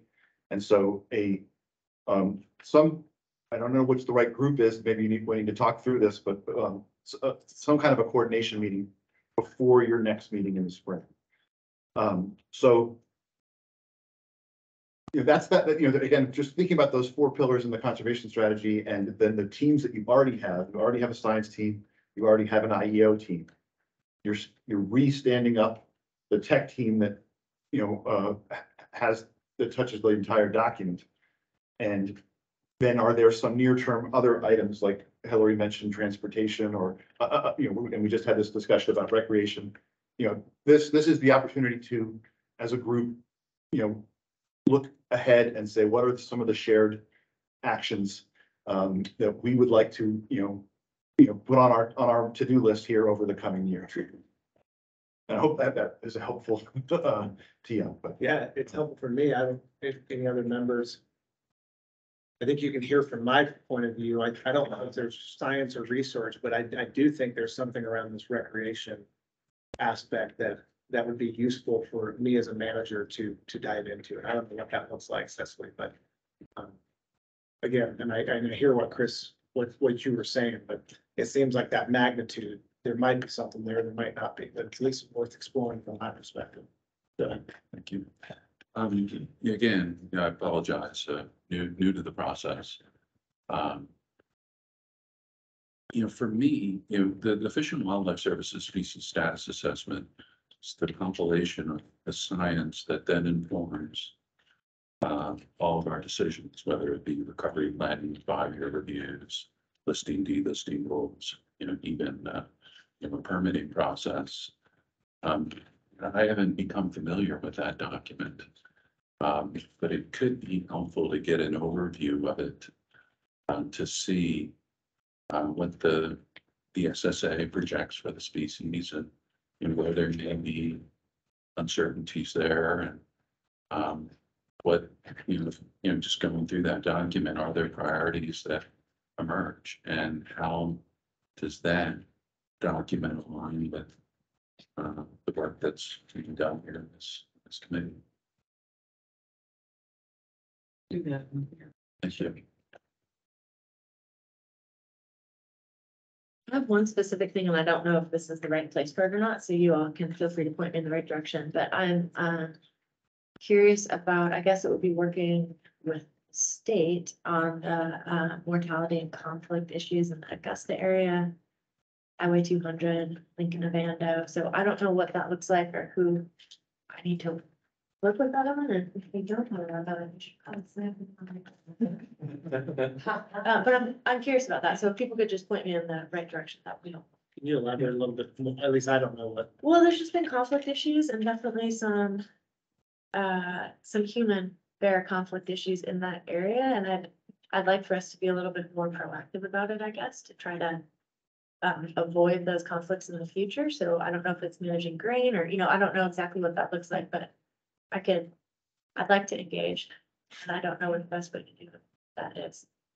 It's a good observation, Emily. And a few years ago, Hillary, Cecily, Lori reminded me, we organized the conflict review team, and we really did as a subcommittee dive into, okay, what are the trends we're seeing in conflicts? And it's covered in all of our reports, but it was nice to kind of have it pulled out and really highlighted for those exact observations to be made. And I think, getting that group together or maybe just including that into our routine fall meetings or whenever it works to just tease that out a little more. I found it extremely helpful as we were trying to shape information and education efforts and seeing here are the top priorities that can we address the IEO, and it was helpful from an IEO standpoint to have that more, dove into those a little more. Dylan, are you talking about that work that was done to look back at where all the mortalities were occurring? And the Yes. Types of mortality? Yeah, and Yep. that was that really delivered for the subcommittee, those action items, but it broke it down into, it was transportation and front country conflict.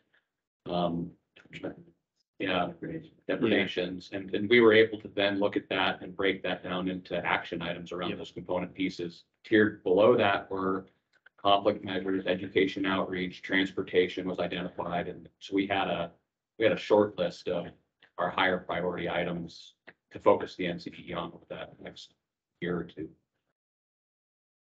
Might be I don't know how much it needs to be refreshed. It's probably still active. I mean, It was 2018. That's when, yeah, it was an IGBC task directed to each of the subcommittees. That's right. So we put reports, we did several presentations, and then each subcommittee, small working group will report it. Yeah, it should.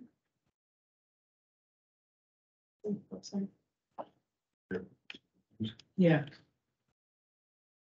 And all of that was then brought into our 5-year plan. Yep. And it was incorporated into the subsequent year's work effort.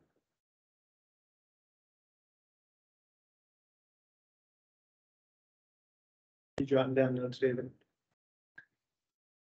The two, David, if you were identifying kind of potential work items, the other two that I had, I don't know how much behind it, but I heard an interest in the IEO coordination.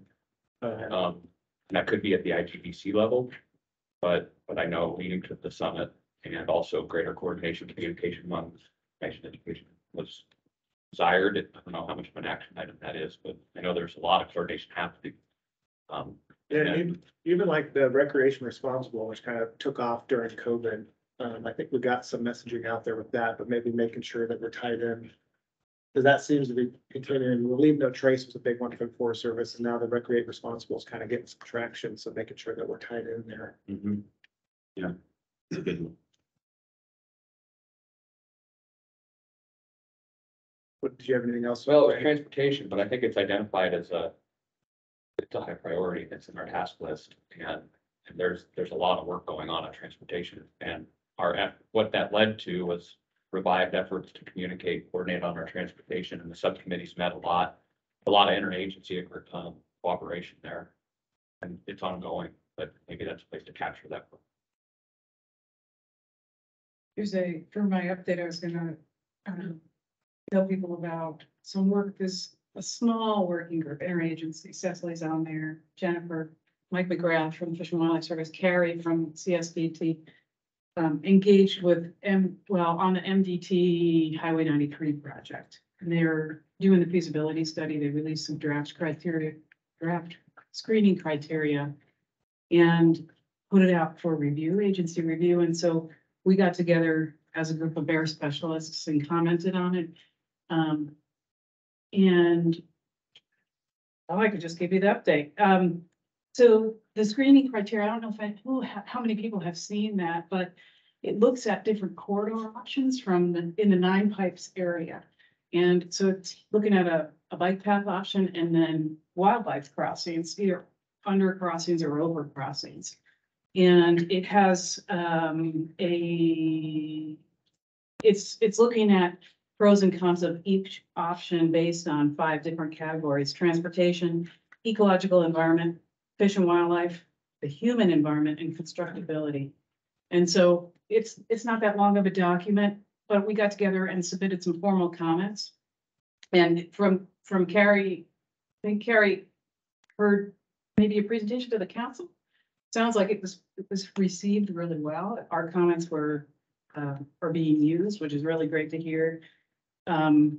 So now what we're doing, at least Jennifer, Mike, and I from the service we've been engaging with the refuge system because we've got WPA, wildlife waterfowl production areas right along the highway where this project is planned. So we're getting the refuge more engaged and our leadership.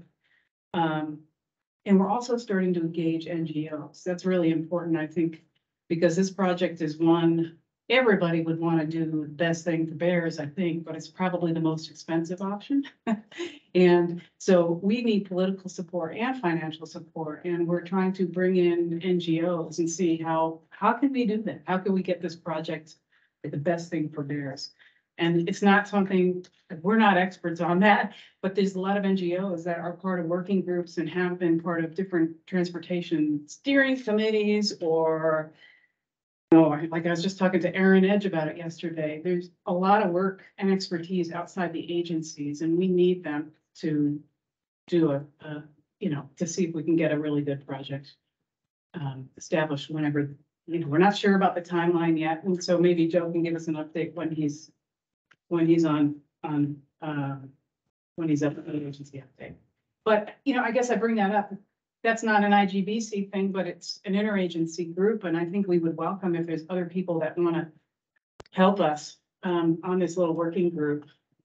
That could be something that IGBC or the subcommittee takes on their 5-year plan.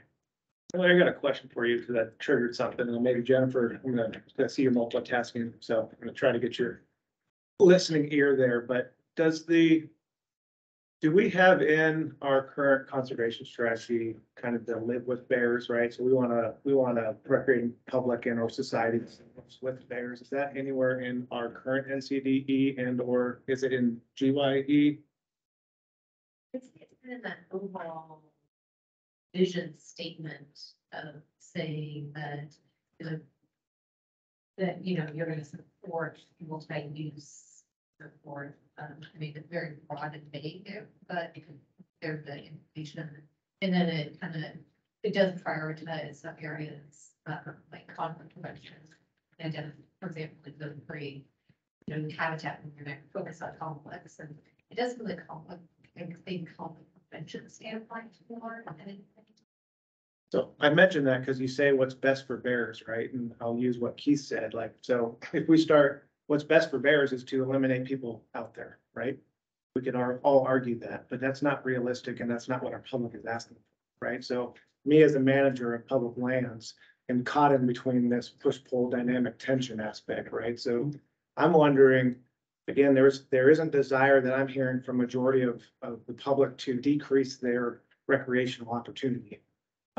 It's actually quite the opposite. It's actually trying to figure out ways to increase it. So how do we figure out a way to live with bears, right? And I don't know if that, I think, Chris, you were mentioning the GYE population maybe is more habituated with people, I think is the word you used. Is that something that we need to be looking into? Is that where we're transitioning in as we continue to see more and more use in the NCDE, or are we really trying to limit and keep people out? I mean, that really is a fundamental aspect. And I'll be honest with you, I'll have to bump that up to our leadership. If it's about keeping people out and putting bears above all else, that's a completely different aspect than our multiple use mission that I feel like we have. So I think there's a push pull there and it just triggered that when you said always what's best for bears. I think there's what's good for bears. We want to maintain population, increase if we can, continue to see stuff out there, but what's best for bears is probably to limit humans from going out there. And I don't think that's where at least our agency is at. We're trying to figure out that mesh. Does that make sense, Hillary? Yeah, it totally does. It's a hard thing. It's super hard. Yeah, I mean, on the transportation, when you're talking crossing structures, they're reconstructing the highway, and I think that, to me, that's a little different. A crossing structure of bears, I think that would be beneficial to most wildlife species, and it's not gonna impact highway traffic. I mean, well, MDT wouldn't be considering it if it's gonna close the road or stunt traffic. So, yeah, you have to be practical to a certain extent, and we're working from their alternatives that they've already.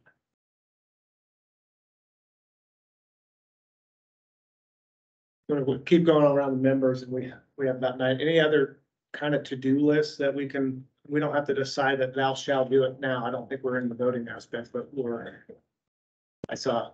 Am I know I'm an advisor.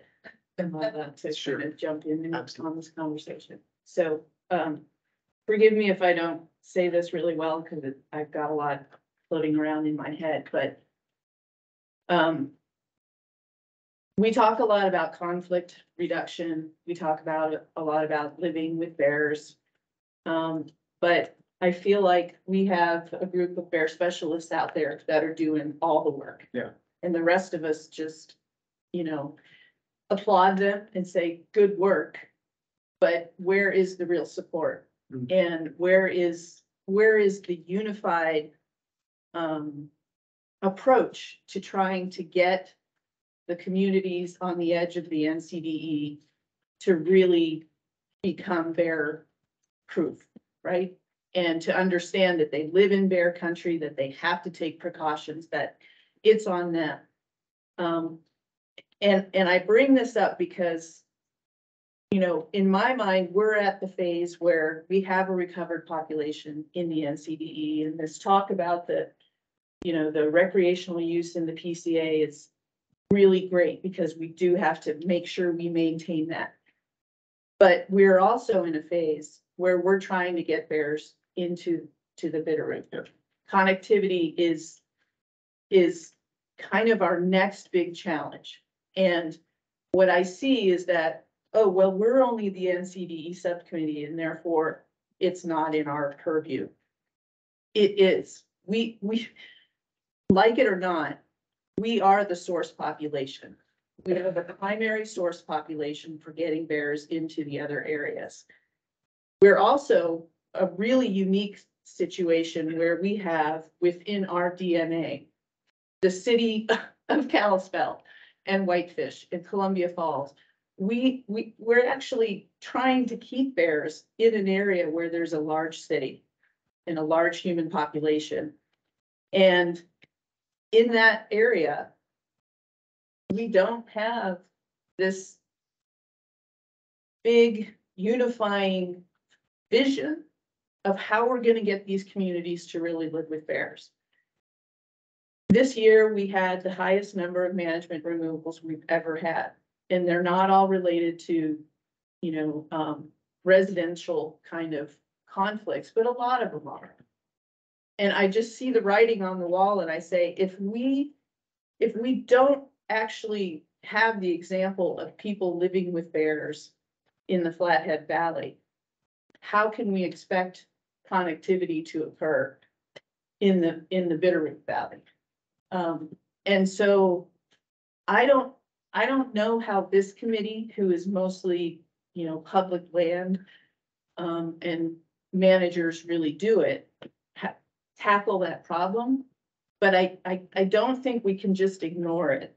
And I would say that the one aspect of it that I think has been really valuable is that the IE&O subcommittee came up with this Bear Wise program. They're bringing it to the larger IGBC committee, executive committee. And I feel like they've been a little, lukewarm on it. I don't think we can be lukewarm about efforts to really try to bear fruit communities around these connectivity areas and even within our own ecosystems. I would like to see this subcommittee actually discuss that proposal amongst yourselves and decide if you want to go to the executive committee and say, hey, we're behind this. So I almost hear an action and maybe Dylan, be curious to know your thoughts. It's maybe that's more of an information and education aspect or campaign or something like that. So maybe putting a focused effort into something like that. Looking around to see if folks that capture. Have the members, reviewed the proposal for the Bearwise community in this subcommittee? Because it's in the hands of the IGBC, but we have a bunch of subcommittees that are underneath that larger. How many of you have actually looked at it? Well, can I just say something? Yeah. Lori Roberts, I'm the IEO chair for the IGBC. And so, yes, a couple years ago, we were approached actually by Virginia City and people in Carter Words that, hey, we are doing this great project. And Virginia City is one of those, people in Carter come to Virginia City because they were on the edge. They hadn't had bears, they had black bears.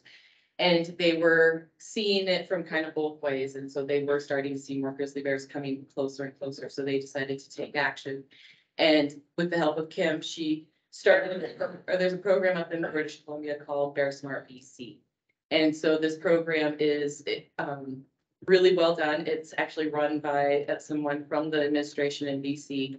And so we use their program as a template and we kind of adjusted it more for the United States because it's a lot of differences in providence and things like that. But then we also threw in some of the ideas that a lot of our bear specialists use. And so the basis of the project is you build a community or a committee, Bear Smart committee, and you have good representation across the board for your community. And so you have community or city members, you have bear specialists, you have watershed groups or nonprofits, or people that are just really excited and want to help with bears, things like that. But you have a really strong community, and then you have a list of things that you assess your community in. And then once you take that to a city council or something, and they want to go ahead and move forward with it, then you write a plan for your community. And so we have actually written a document. We've been presenting it to the IGBC executives for a couple of years now. There are we were going to make it a recognition. We're not going to, or a certification. We've now switched to make it a recognition. But it's all dependent on if the executives want to move forward with using this idea as an actual program that IGBC sponsors. We thought it was a great fit for IGBC, our IEO subcommittee and our working group that we have for this Bear Smart, because it was really working on the communities that are surrounding the PCAs and these recovery zones and the communities in between that might be seeing more and more pressure. They probably have black bear issues now. But they will see more and more pressures having grizzly bears connecting recovery zones. So, I mean, I think it's great she brought it up.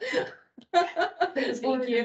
Well, yeah, Oh, go ahead. I'll just- Next week. yes. So we are voting. Well, I actually don't know if We're continuing the conversation. we're continuing the conversation, but if there is, and there's different ideas. Sorry, I'll let you talk in a second, Dave. But there are different ideas. Like, do we run it as an IGBC program, or do we give it to the states to let their state determine how they want to run their Bear Smart program? There are different ways to do it, but we do have great documents. We have a whole, program set in place. We've put together PowerPoints for communities to have. We have a sheet for communities. Like we really set it up as a good program that people could use. And so I don't mind distributing. It is a draft still. Well, just because we don't know if we're going to have a certification or nothing at all like that. Distributed. I haven't we've distributed to all the bear specialists because we wanted their input on it. Yeah, so sorry if no, that's okay. I was like, Well, put you on the spot. But I would say that Missoula, and I know that's why Chris is raising his hand, they are using the BC one, and so they can, and Aaron and Jamie, they're all on the group, and that's why our IEO group from this subcommittee decided to sponsor them with some money for their IEO efforts. They have used the program, they built a committee, they did an assessment, they took it to their city council. And the city council said, yes, please move forward with the plan. And so they are starting, because you do, it's not a small thing. And they have a great example. You can go on MissoulaBears.org and read their assessment and read their plan. And I'm actually using it as like a way to try to push the program more and more because they've already done it. It's a great template that's being used here in Missoula.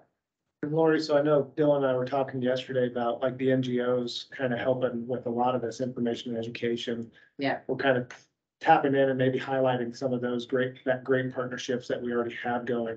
Is something that I know Dylan and I were talking, we want to do in the future is, and is that part of this kind of effort? Well, yeah, I mean, there's NGOs on their group. I mean, Aaron Edge works for Defenders of Wildlife and they're on there. So that's the thing, you want to bring in the people that can help you in your community, make it happen. Not just city planners can go out and do all the IEO. And so tapping in those relationships and that coordination to then have it be able to work, have a timeline that will work and move forward, I think is very important. And as you heard, there's all the bear specialists talk, there's a lot of bear specialists that are really interested in starting it up. But I don't think it should be all on them. Like Cecily said, we have all these, I mean, these guys, you heard the phone calls they get, thousands of phone calls. And they don't have the time. And then the winter time, they're looking to take some time off, like dear God. But it's been great. Hillary's, I mean, we've already been in communication with Hillary's group because they have maybe more of the capacity to do some of that winter work or working with those communities that is taking, and that's what we were trying to do. We're trying to relieve some of the pressures of our bear specialists who are dealing with the conflicts. And that's what they need to be doing. The state of Montana needs to be getting those phone calls or whatever state agency. But they also can't save the community. We need other help. And I think that's great that Cecily brought it up because at the NCDE, this subcommittee wants to focus on those communities and try to see how we can push that. That's Yeah, would it be helpful to stand up and Dylan, I don't remember, I think you were talking about trying to get more on your subcommittee. Would it be helpful to maybe send out something and actually stand up more of a subcommittee to talk about this and how we can engage with communities maybe a little bit more? Absolutely. Absolutely. I think that'd be great if people want to, I mean, I know there's people from Fish and Wildlife Service on his, you also have the park, right? Yep. And then the CSKT. Yep, and we But- have people in person. And people in, so he is engaging in some nonprofits on his, but someone, if you guys want to assign a Forest Service IEO person and just, yeah. But, so this is, so David Diamond at the IGBC, and so just procedurally, next week, the IGBC Executive Committee is meeting in Bozeman. And they are going to hear from some communities that have, that are at various stages of doing this work. So Aaron Edge, who's here today, is going to be presenting on the Missoula Bear Smart efforts. Kim Johnston from People and Carnivores is going to describe some of the efforts in Virginia City. And we're also going to hear from a solid waste manager with the city of Bozeman. They're beginning to think about this. So the managers at the executive level are wanting to hear from, again, parties and jurisdictions and individuals that are beyond the jurisdictions of the agencies that sit at this table. We talk about public lands, habitat, there's obviously processes. We have the purpose of that conservation strategy and those commitments with the baseline, and then the individual projects and consultation with Fish and Wildlife Service. That you've got that system on the federal side. But on the private side and increasingly, we've got individual choices of residents and landowners and businesses and communities. And so that's an area where we want to be sort of leading from behind and supportive, and potentially, hopefully helping be more proactive as opposed to reactive and reacting to conflict.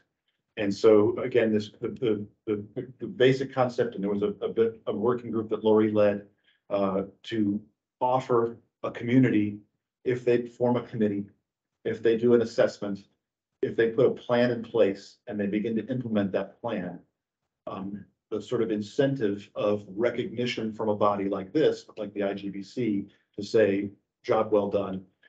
We recognize that you've made this effort and we want you to get some benefit from that. So the challenge with that is this is an interagency committee and you've got 4 separate states.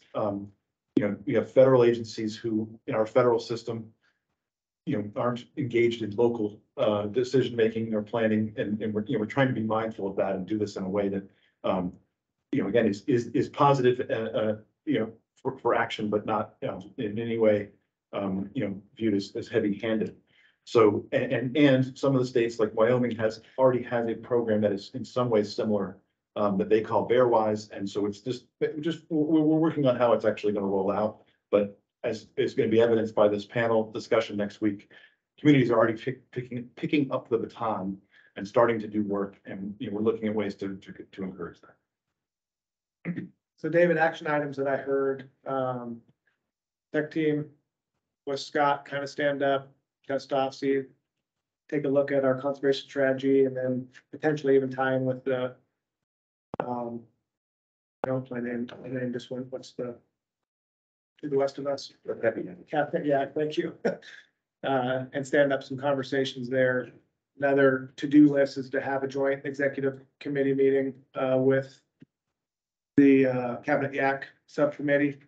I think Randy said it well. We want to keep the engine running. So all the reporting and everything else that we've been doing, we want to continue to do that. There's a little bit on the transportation side of the house that I don't quite know how to articulate that, but I know it's important. So is that, Randy, is that kind of just continuing to dive in there? Is there some item there that we want to highlight on that transportation side that you were mentioning? I think just off the top of my head, I'm not sure the best way to capture that, but as an item in a work plan, it might be to just be, there's so much work that's going on. Sometimes it's helpful to know what that work is, where those folks are, and just that alone is really helpful to see that. And then that provides the footprint to start tracking that and monitoring progress and seeing if there's a system. Okay. But there's just a lot of groups that have, the last couple of years, have started really making some good progress in working. Excellent. And then the last thing I kind of heard, which is where we just maybe kind of helping Dylan stand up a little bit more, help and possibly doing some outreach to communities and kind of building off of the IGBC work that's already going on is kind of that last task. Did I miss something from the members? If it's not a member, we gotta keep moving. Joe just had put into the chat that there's information on all the transportation projects on their website, Excellent. public. Thanks, Joe. Is there invitations going out to county commissioners from the subcommittee for these meetings? I probably not. I don't know that for a fact, but I'll say, yeah, I don't. Dylan? No, it's a good point, Scott, and it's a, you bring it up and it's something that we haven't thought of in the change we made where notifications now go through David's newsletter subscription list. And so there should be a concerted effort, I think, to when we announce these meetings somehow, and this might be complicating our notice process, but interested parties, essentially, I think we shouldn't rely on folks to know to go, especially county commissioner who's new and doesn't even know what IGBC is or what NCD subcommittee meeting would be. Is almost the same way we make sure EAs are sent out to interested parties. I think absolutely. There are concerted efforts in other subcommittees to include the county commissioners. I think that's a good strength. I would say we can definitely do that. Maybe we can just get either a point of contact from each county or if they have just whoever sometimes counties just have one email that you send it to and then it gets dispersed out. But I like that idea, Scott. Okay, we got to transition. Any last thing? We're running about 10 minutes behind. I got to transition to Randy about genetic augmentation. Okay, Randy? Thanks. Switching gears a bit. So this is a request of the NCDE on genetic augmentation and moving a proposed protocol to the IGBC. So we go backwards just a little bit first, and apologies if I gloss over this really quickly. There's a lot of conversation behind this for a number of years, but So the lack of genetic connectivity was one of the three reasons cited by the federal courts for rejecting delisting of the GYE back in 2017. And Fish, Wildlife and Parks, along with Wyoming and Idaho, committed to ensuring that genetic augmentation, if natural connectivity didn't occur, would be a tool in the toolbox.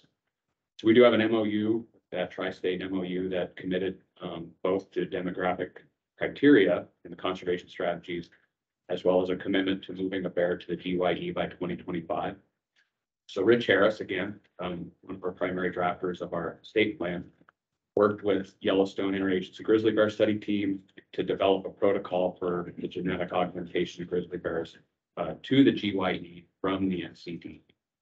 So Dylan, I think, sent that out to all the NCDE members in advance of the meeting.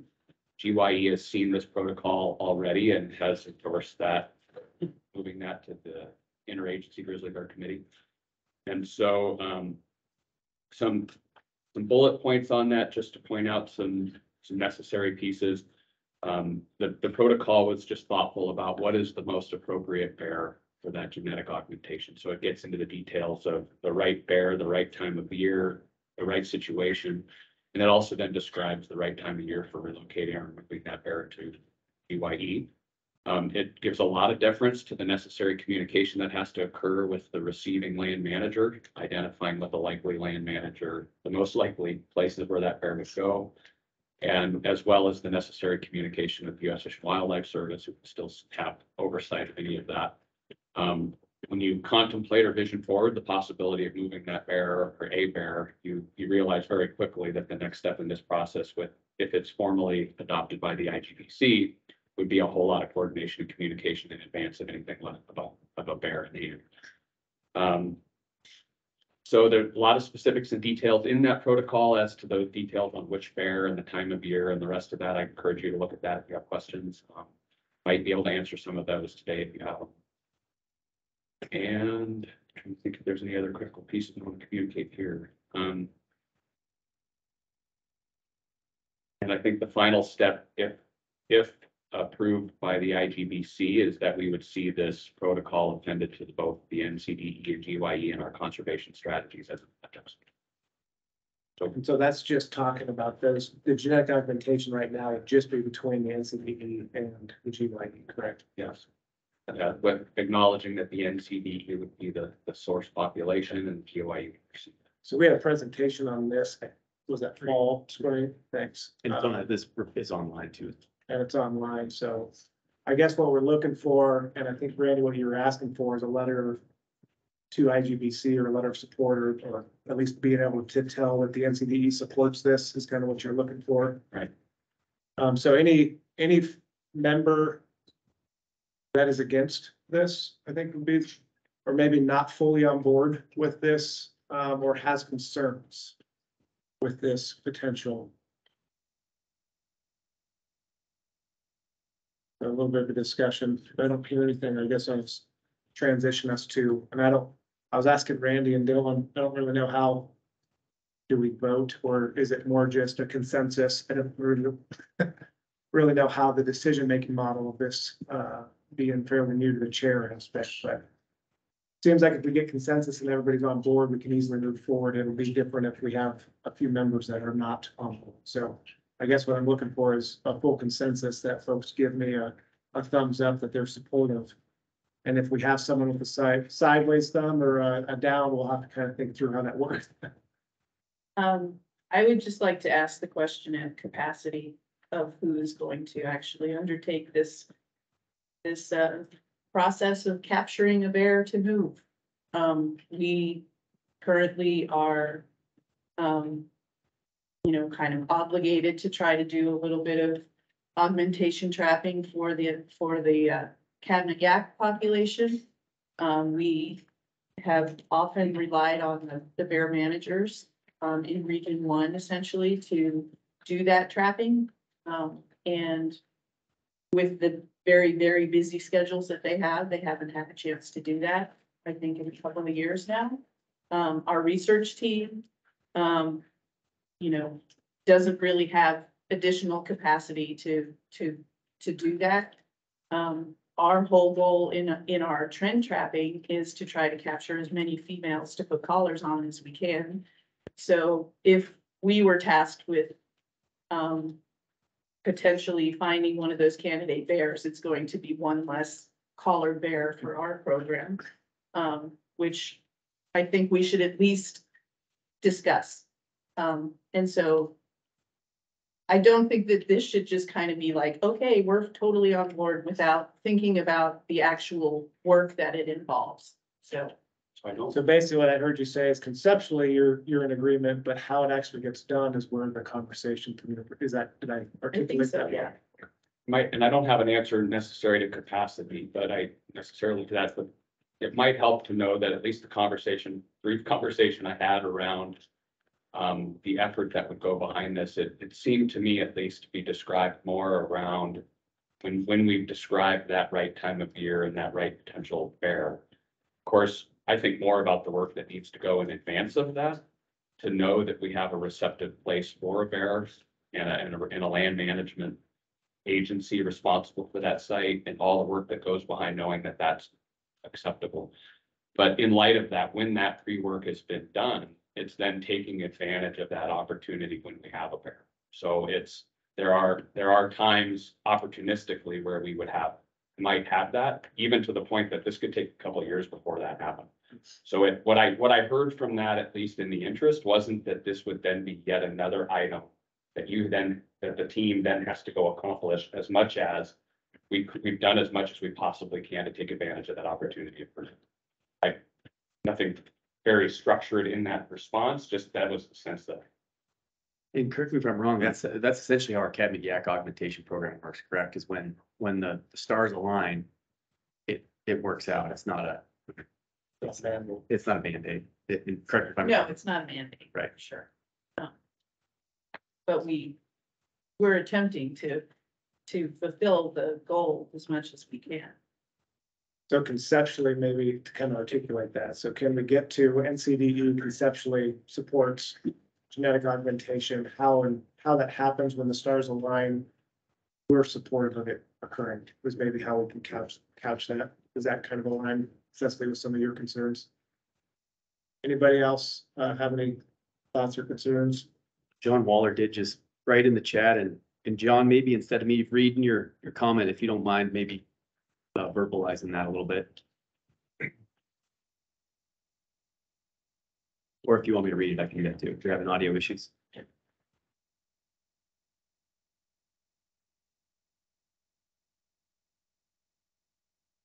Okay, so John might be having some audio issues, but I want to recognize that he wrote NCDE and GYE populations are growing closer every year.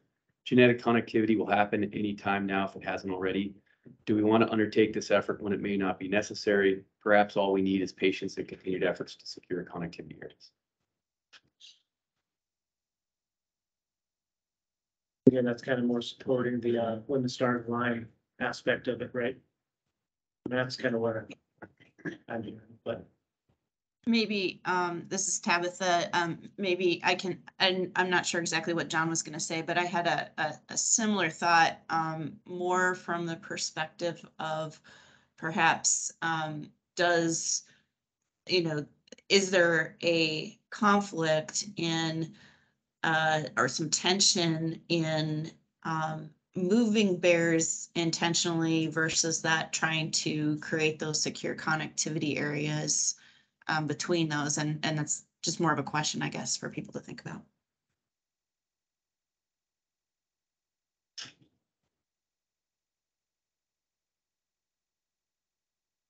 Does it come down to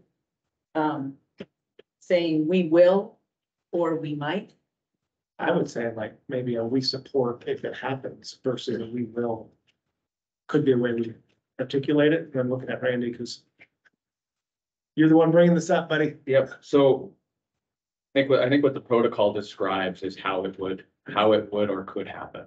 That it very clearly outlines if when given that opportunity, this is how that would play out. There is the tri-state MOU and a commitment to accomplishing that by a certain year, but it's underpinned by recognizing that natural connectivity is, we're knocking on that door.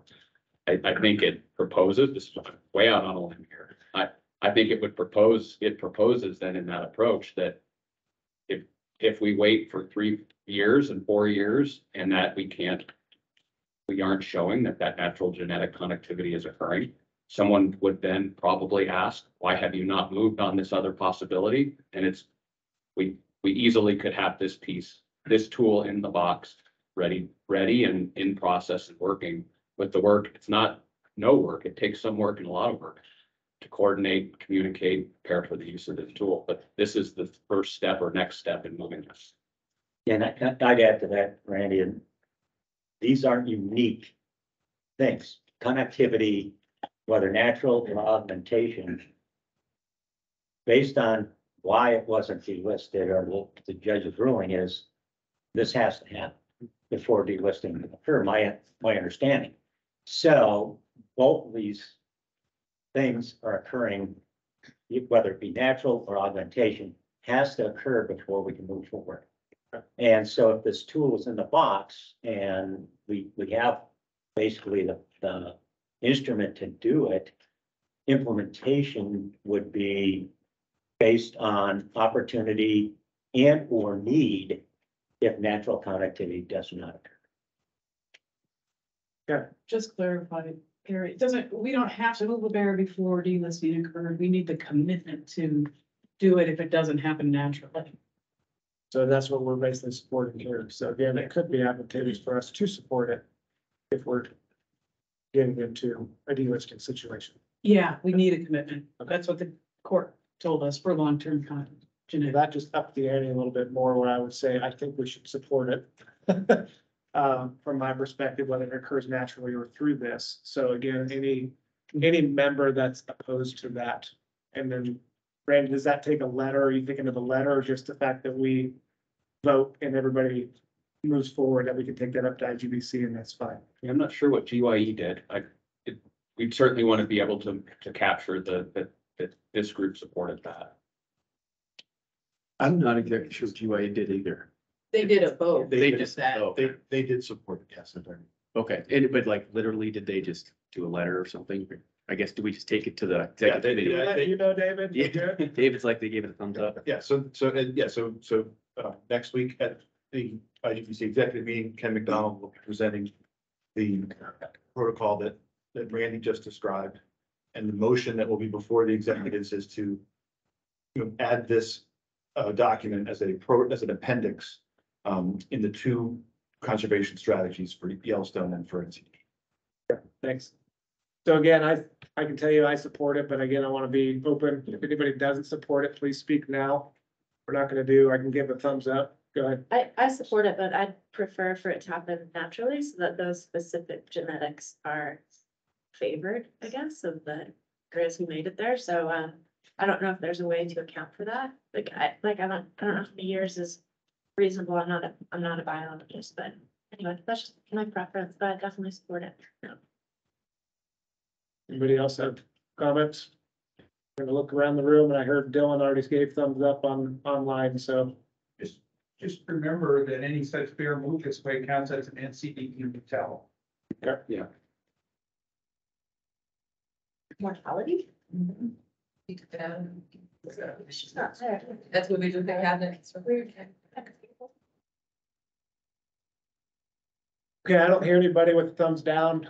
One last chance. Anybody online, member wise? What else?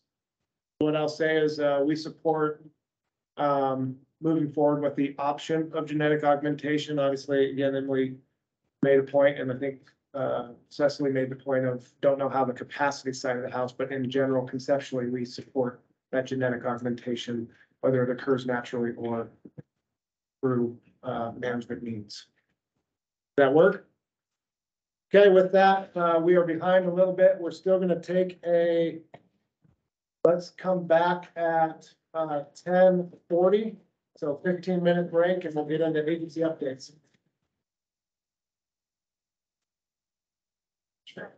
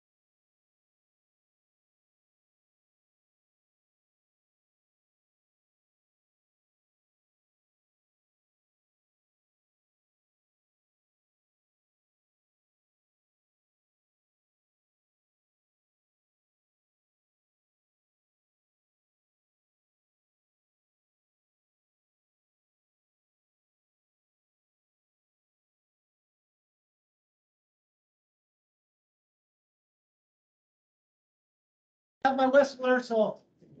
There we go. I see them.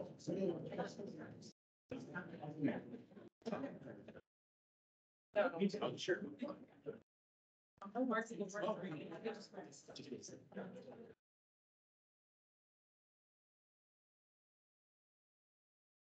Nice. That was quick. Good work. All right, so we're just gonna jump into it. I see that we don't have everybody back, but we do have a time to keep. And I want to get everybody out there and allow the public some comment there at the end. So we are gonna move forward. And Hillary and Adam, you all are up. I don't know who wants to go first, but again, we're just looking for agency updates. Okay, thanks, Kurt. I just have a couple, I've talked about a couple other things so far.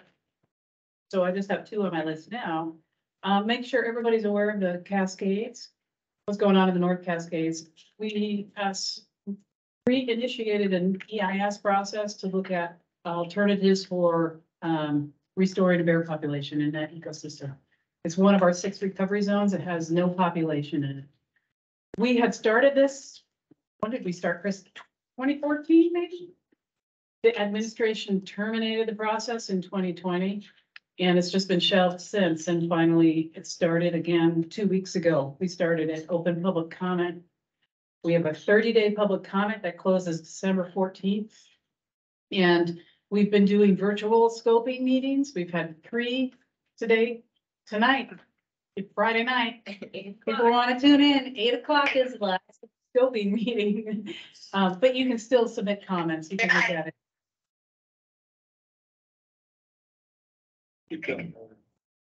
We'll meet them. Also, you heard from Amber yesterday. She did a great job giving a summary of our conflict staff. We've hired 5 new staff just this summer. They were onboarded and got to work. They did a lot of relocations. You heard information, education work, and prevention. And so we still have a lot of work to do, coordinating all that, getting, things set up on the ground, but we're really glad to have them.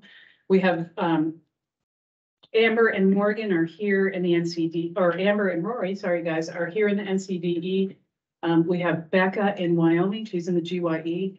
And then Morgan is a rover and he's going kind of wherever we need extra help. And so this winter, we're going to be working on plans for our education, coordinating with IGBC, looking at potential projects, conflict reduction projects. And still a lot of our work is on relocation plans with the forests.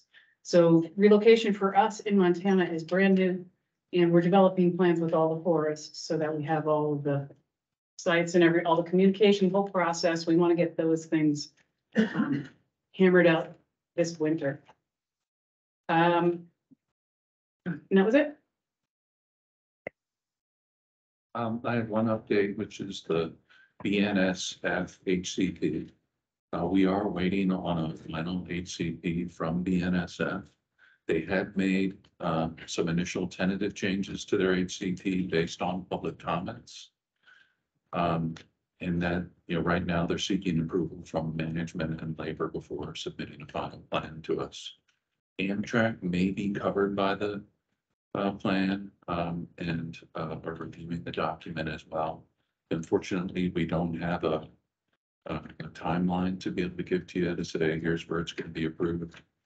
It's a non-federal permit, voluntary process, and we're waiting on the applicant to get us back a plan that we would consider issuing the permit. Excellent. We're going to transition to Montana Fish, Wildlife and Parks, and we're just going to go right in order. So Randy. Yeah, so I had a couple updates. One, I wanted to respond a little as part of my updates. I just wanted hats off to Hillary and the U.S. Fish and Wildlife Service crew. It was a full court press to get staff hired and on the ground and ready to receive a new workload. And you don't see it from the outside looking in, but the sheer amount of communication that went in from staff to staff communication, really a lot of folks who had already worked well with each other in the past. I think that helped. They developed a lot of trust pretty quickly. I thought the communication in advance of responding to a conflict and then being able to be at the conflict just really went well. I know I worked with Benjamin a lot. And anyway, for the first year, just went remarkably well. So hats off to them. Not easy to do.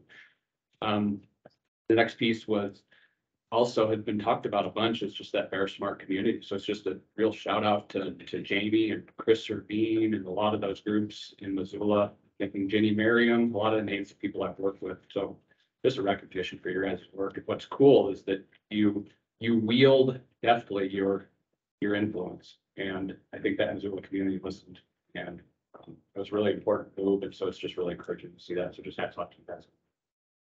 And at Nick's Hedge and others, there's plenty of names I'm going to forget. That's the danger of starting to start down that letter. So those are the main things I had to turn it over to next. Gary?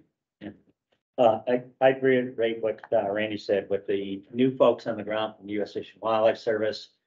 Their efforts and trying to put together the pieces, the communication was exceptional.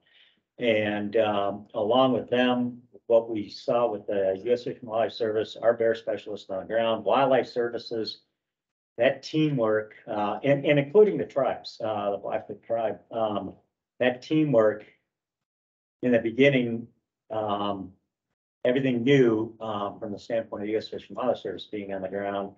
And it came together quickly, had some glitches, which was expected because of the demands on all of us from the standpoint of conflict, communication, education, and prevention. Came together well, and by the end of the season was just exceptional. And I give credit to Wildlife Services, U.S. Fish and Wildlife Service, the tribe, and our field staff there. Just exceptional. And next year will even be better because we found where we can do more, work together better. And with the expansion of bears out on the prairie, trying to figure out what to do with those as far as relocations when we need to do those. We'll be working on that to make it even a better effort. But kudos to everybody on that group of folks on the ground and the administrative end of things. Really worked well in short time under really difficult situations. So thanks for those guys. The other thing is the expansion of bears out on the prairie is just going to continue. We're seeing bears, all the way out the Lewistown now, consistently. It's not a one-off and we're done with that. We're going to have to take a real hard look at where those bears are, what issues we're going to have to deal with those. When they're in the Missouri River breaks, they can just disappear. But I don't think they're coming back to the front. We know that they're penning out there on the prairies in many places, so that'll be a new expanding challenge that we're going to have to look at and see how we're going to deal with conflicts, the presence out there, prevention, education, with our already stretched thin staff out there and the workload we're seeing on the front, we're going to have to figure out how to deal with all that new stuff. And then legislative sessions coming up for the state of Montana. Just be aware of that and watch for bills that come out. Grizzly bears and what the state looks at. So that's mine. Pete? Okay. Well, first off, I want to thank my staff in the region, especially Lori and Cecily, for answering countless questions from me and trying to get up to speed in this new role and just learning the insane amount of knowledge and detail and depth that there is in these recovery plans. And I've really tried to make myself a study of it. I don't like not knowing things, but I seem to be pretty good at it. And so thank you guys. I really appreciate that, as well as our conflict folks that, educating me on the nuances of bear management and conflict, and which are a little different than what I was dealing with as a warden captain previously. So thank you guys. I will continue to ask questions. that's probably a good thing. But my update, I wanted to just focus on a project that we have that we're working on as part of the Montana Great Outdoors Project, which is a conservation easement that we're looking at, that we actually were awarded $20 million through the Forest Legacy Program. And so we're finalizing, this is kind of an update on this phase of it. So we're finalizing this easement, which is going to permanently preserve 117,000 acres of lands that fall in between, like as Jim would call it, the spaces in between, which is very critical to have between the NCDE and the Cabinet Yaak and Selkirks as well. It ties right in with the Lost Trail Conservation Easement that everybody is probably well aware of, which is another 100,000 acres for our easement, but it permanently protects these lands. And it's that it allows for that connection between the NCDE and the Cabinet Yaak, where it's just sitting right in there, and then subsequently the Selkirk. So we're in that process. We're finalizing we're finalizing our negotiations with Green Diamond and Southern Pines, that are the newer owners of what used to be Weyerhaeuser and Plum Creek. And then we'll continue to work on the appraisals. The EA work is ongoing. But we anticipate closure on this in the fall of 2023.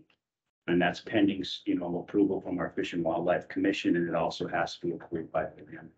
It's a dollar amount, I think $1 million. I think it's the bar local landlord, but we have, and I think what everybody probably already knows, but you can have, in my mind, you can have the best science in the world and the best plans in the world, but if you don't have the political will to stand things up and the relationships with the communities, you're not going to get things done. And in this case here, we have county commissioners that are, local level, the communities, the commissioners, the municipalities themselves, and everybody is really on board with seeing this, maintains a working forest, keeps the development from happening, and hopefully, I'm not going to say anything about Yellowstone TV shows.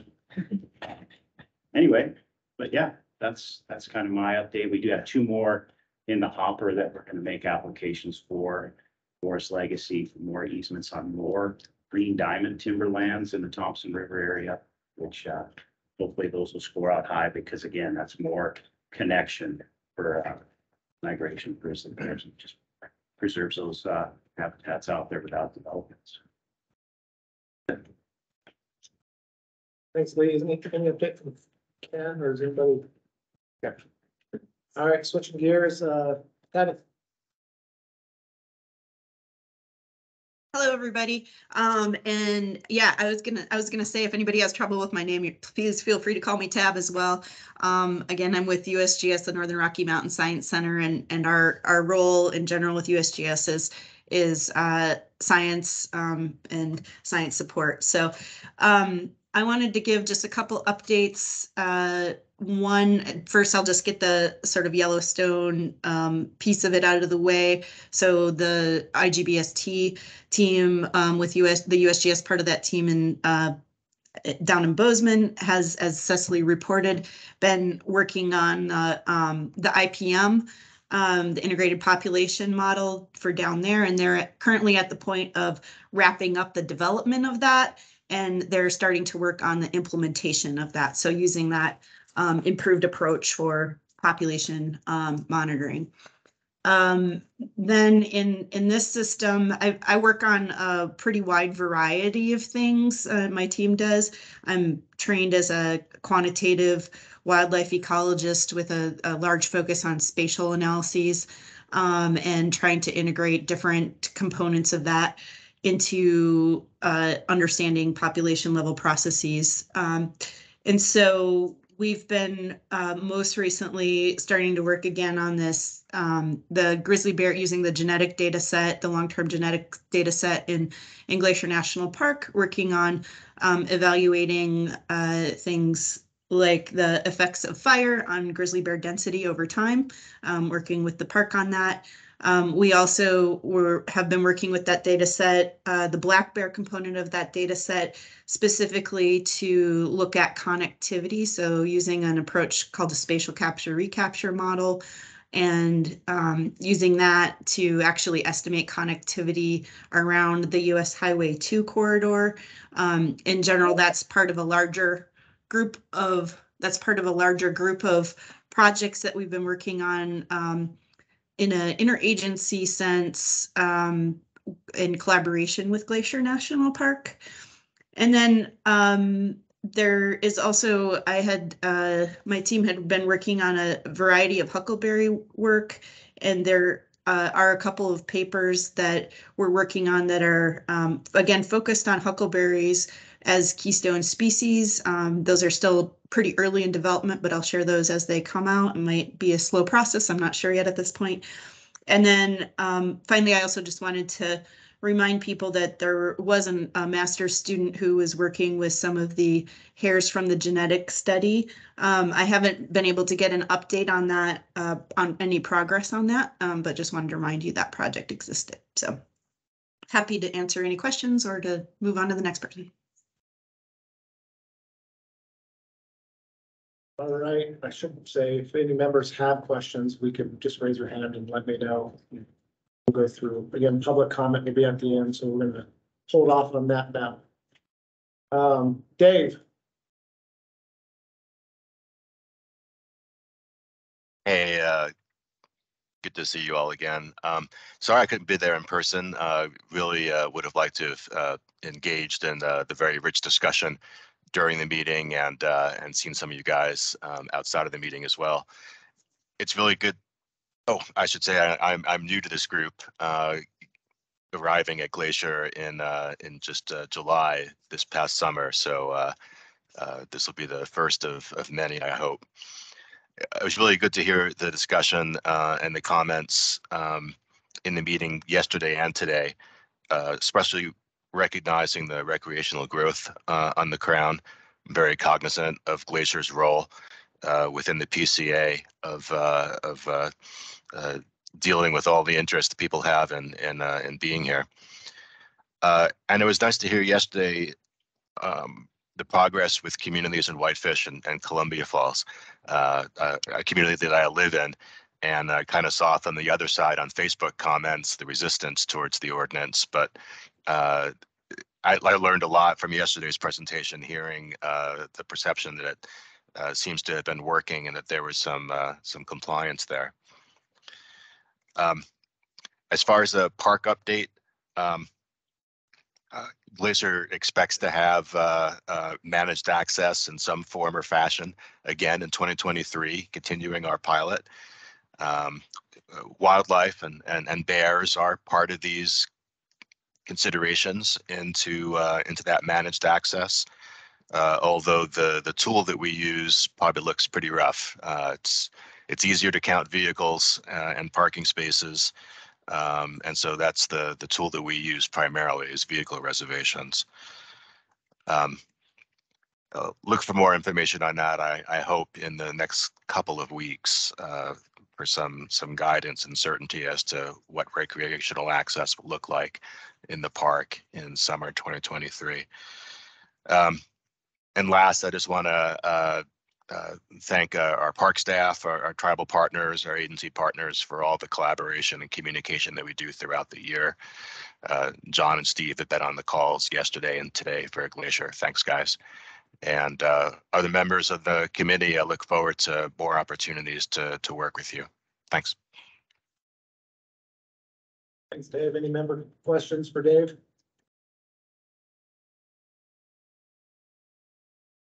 All right, switching gears to the Forest Service, I'll go ahead and start. We did put in place, I shared at the spring meeting, we did put in place a all-encompassing food closure order for every national forest. Our regional forester, Leanne Martin, signed that. We do anticipate moving forward with that again. It was for 1 year, kind of a trial aspect. I didn't hear any feedback that didn't go well, so my assumption is we're going to roll that right over and make it probably a 5 or 10 year food storage order. If other agencies want to take a look at that, we did do a lot of collaboration trying to come up with that language. So if you all are interested, I can share that. Again, from my perspective and why I helped push that across the boundary is our recreating public doesn't necessarily see boundary lines. So again, trying to have something consistent, I thought was was important, and I was really proud that Leanne Martin kind of passed that on, and I feel like it was a success this last year. So again, if other agencies are interested, want to align with some of the language we used, let me know. I can send that on to you all. But we do anticipate rolling that over and probably doing a 5 or 10 year closure with that. I will say I am extremely happy while we say all this recreation growth and everything else. I am super happy that it seems like we are still having an expanding population. And so that is pretty cool to see moving forward. Not to say there's not challenges with that, but pretty exciting to see that the bear population is continuing to at least be stable, if not growing, and we're seeing expansion on top of all the recreation use that we've seen in the last however many years, and the growth that we've seen on the Flathead National Forest alone is pretty impressive. So that's pretty cool. Lawsuit, we do have 2 lawsuits in regards to bear. One was on our forest, well, I guess both of them are on our forest plan. We worked with Fish and Wildlife Service and had a new biological opinion issued for our forest plan on the Flathead. That is being appealed to the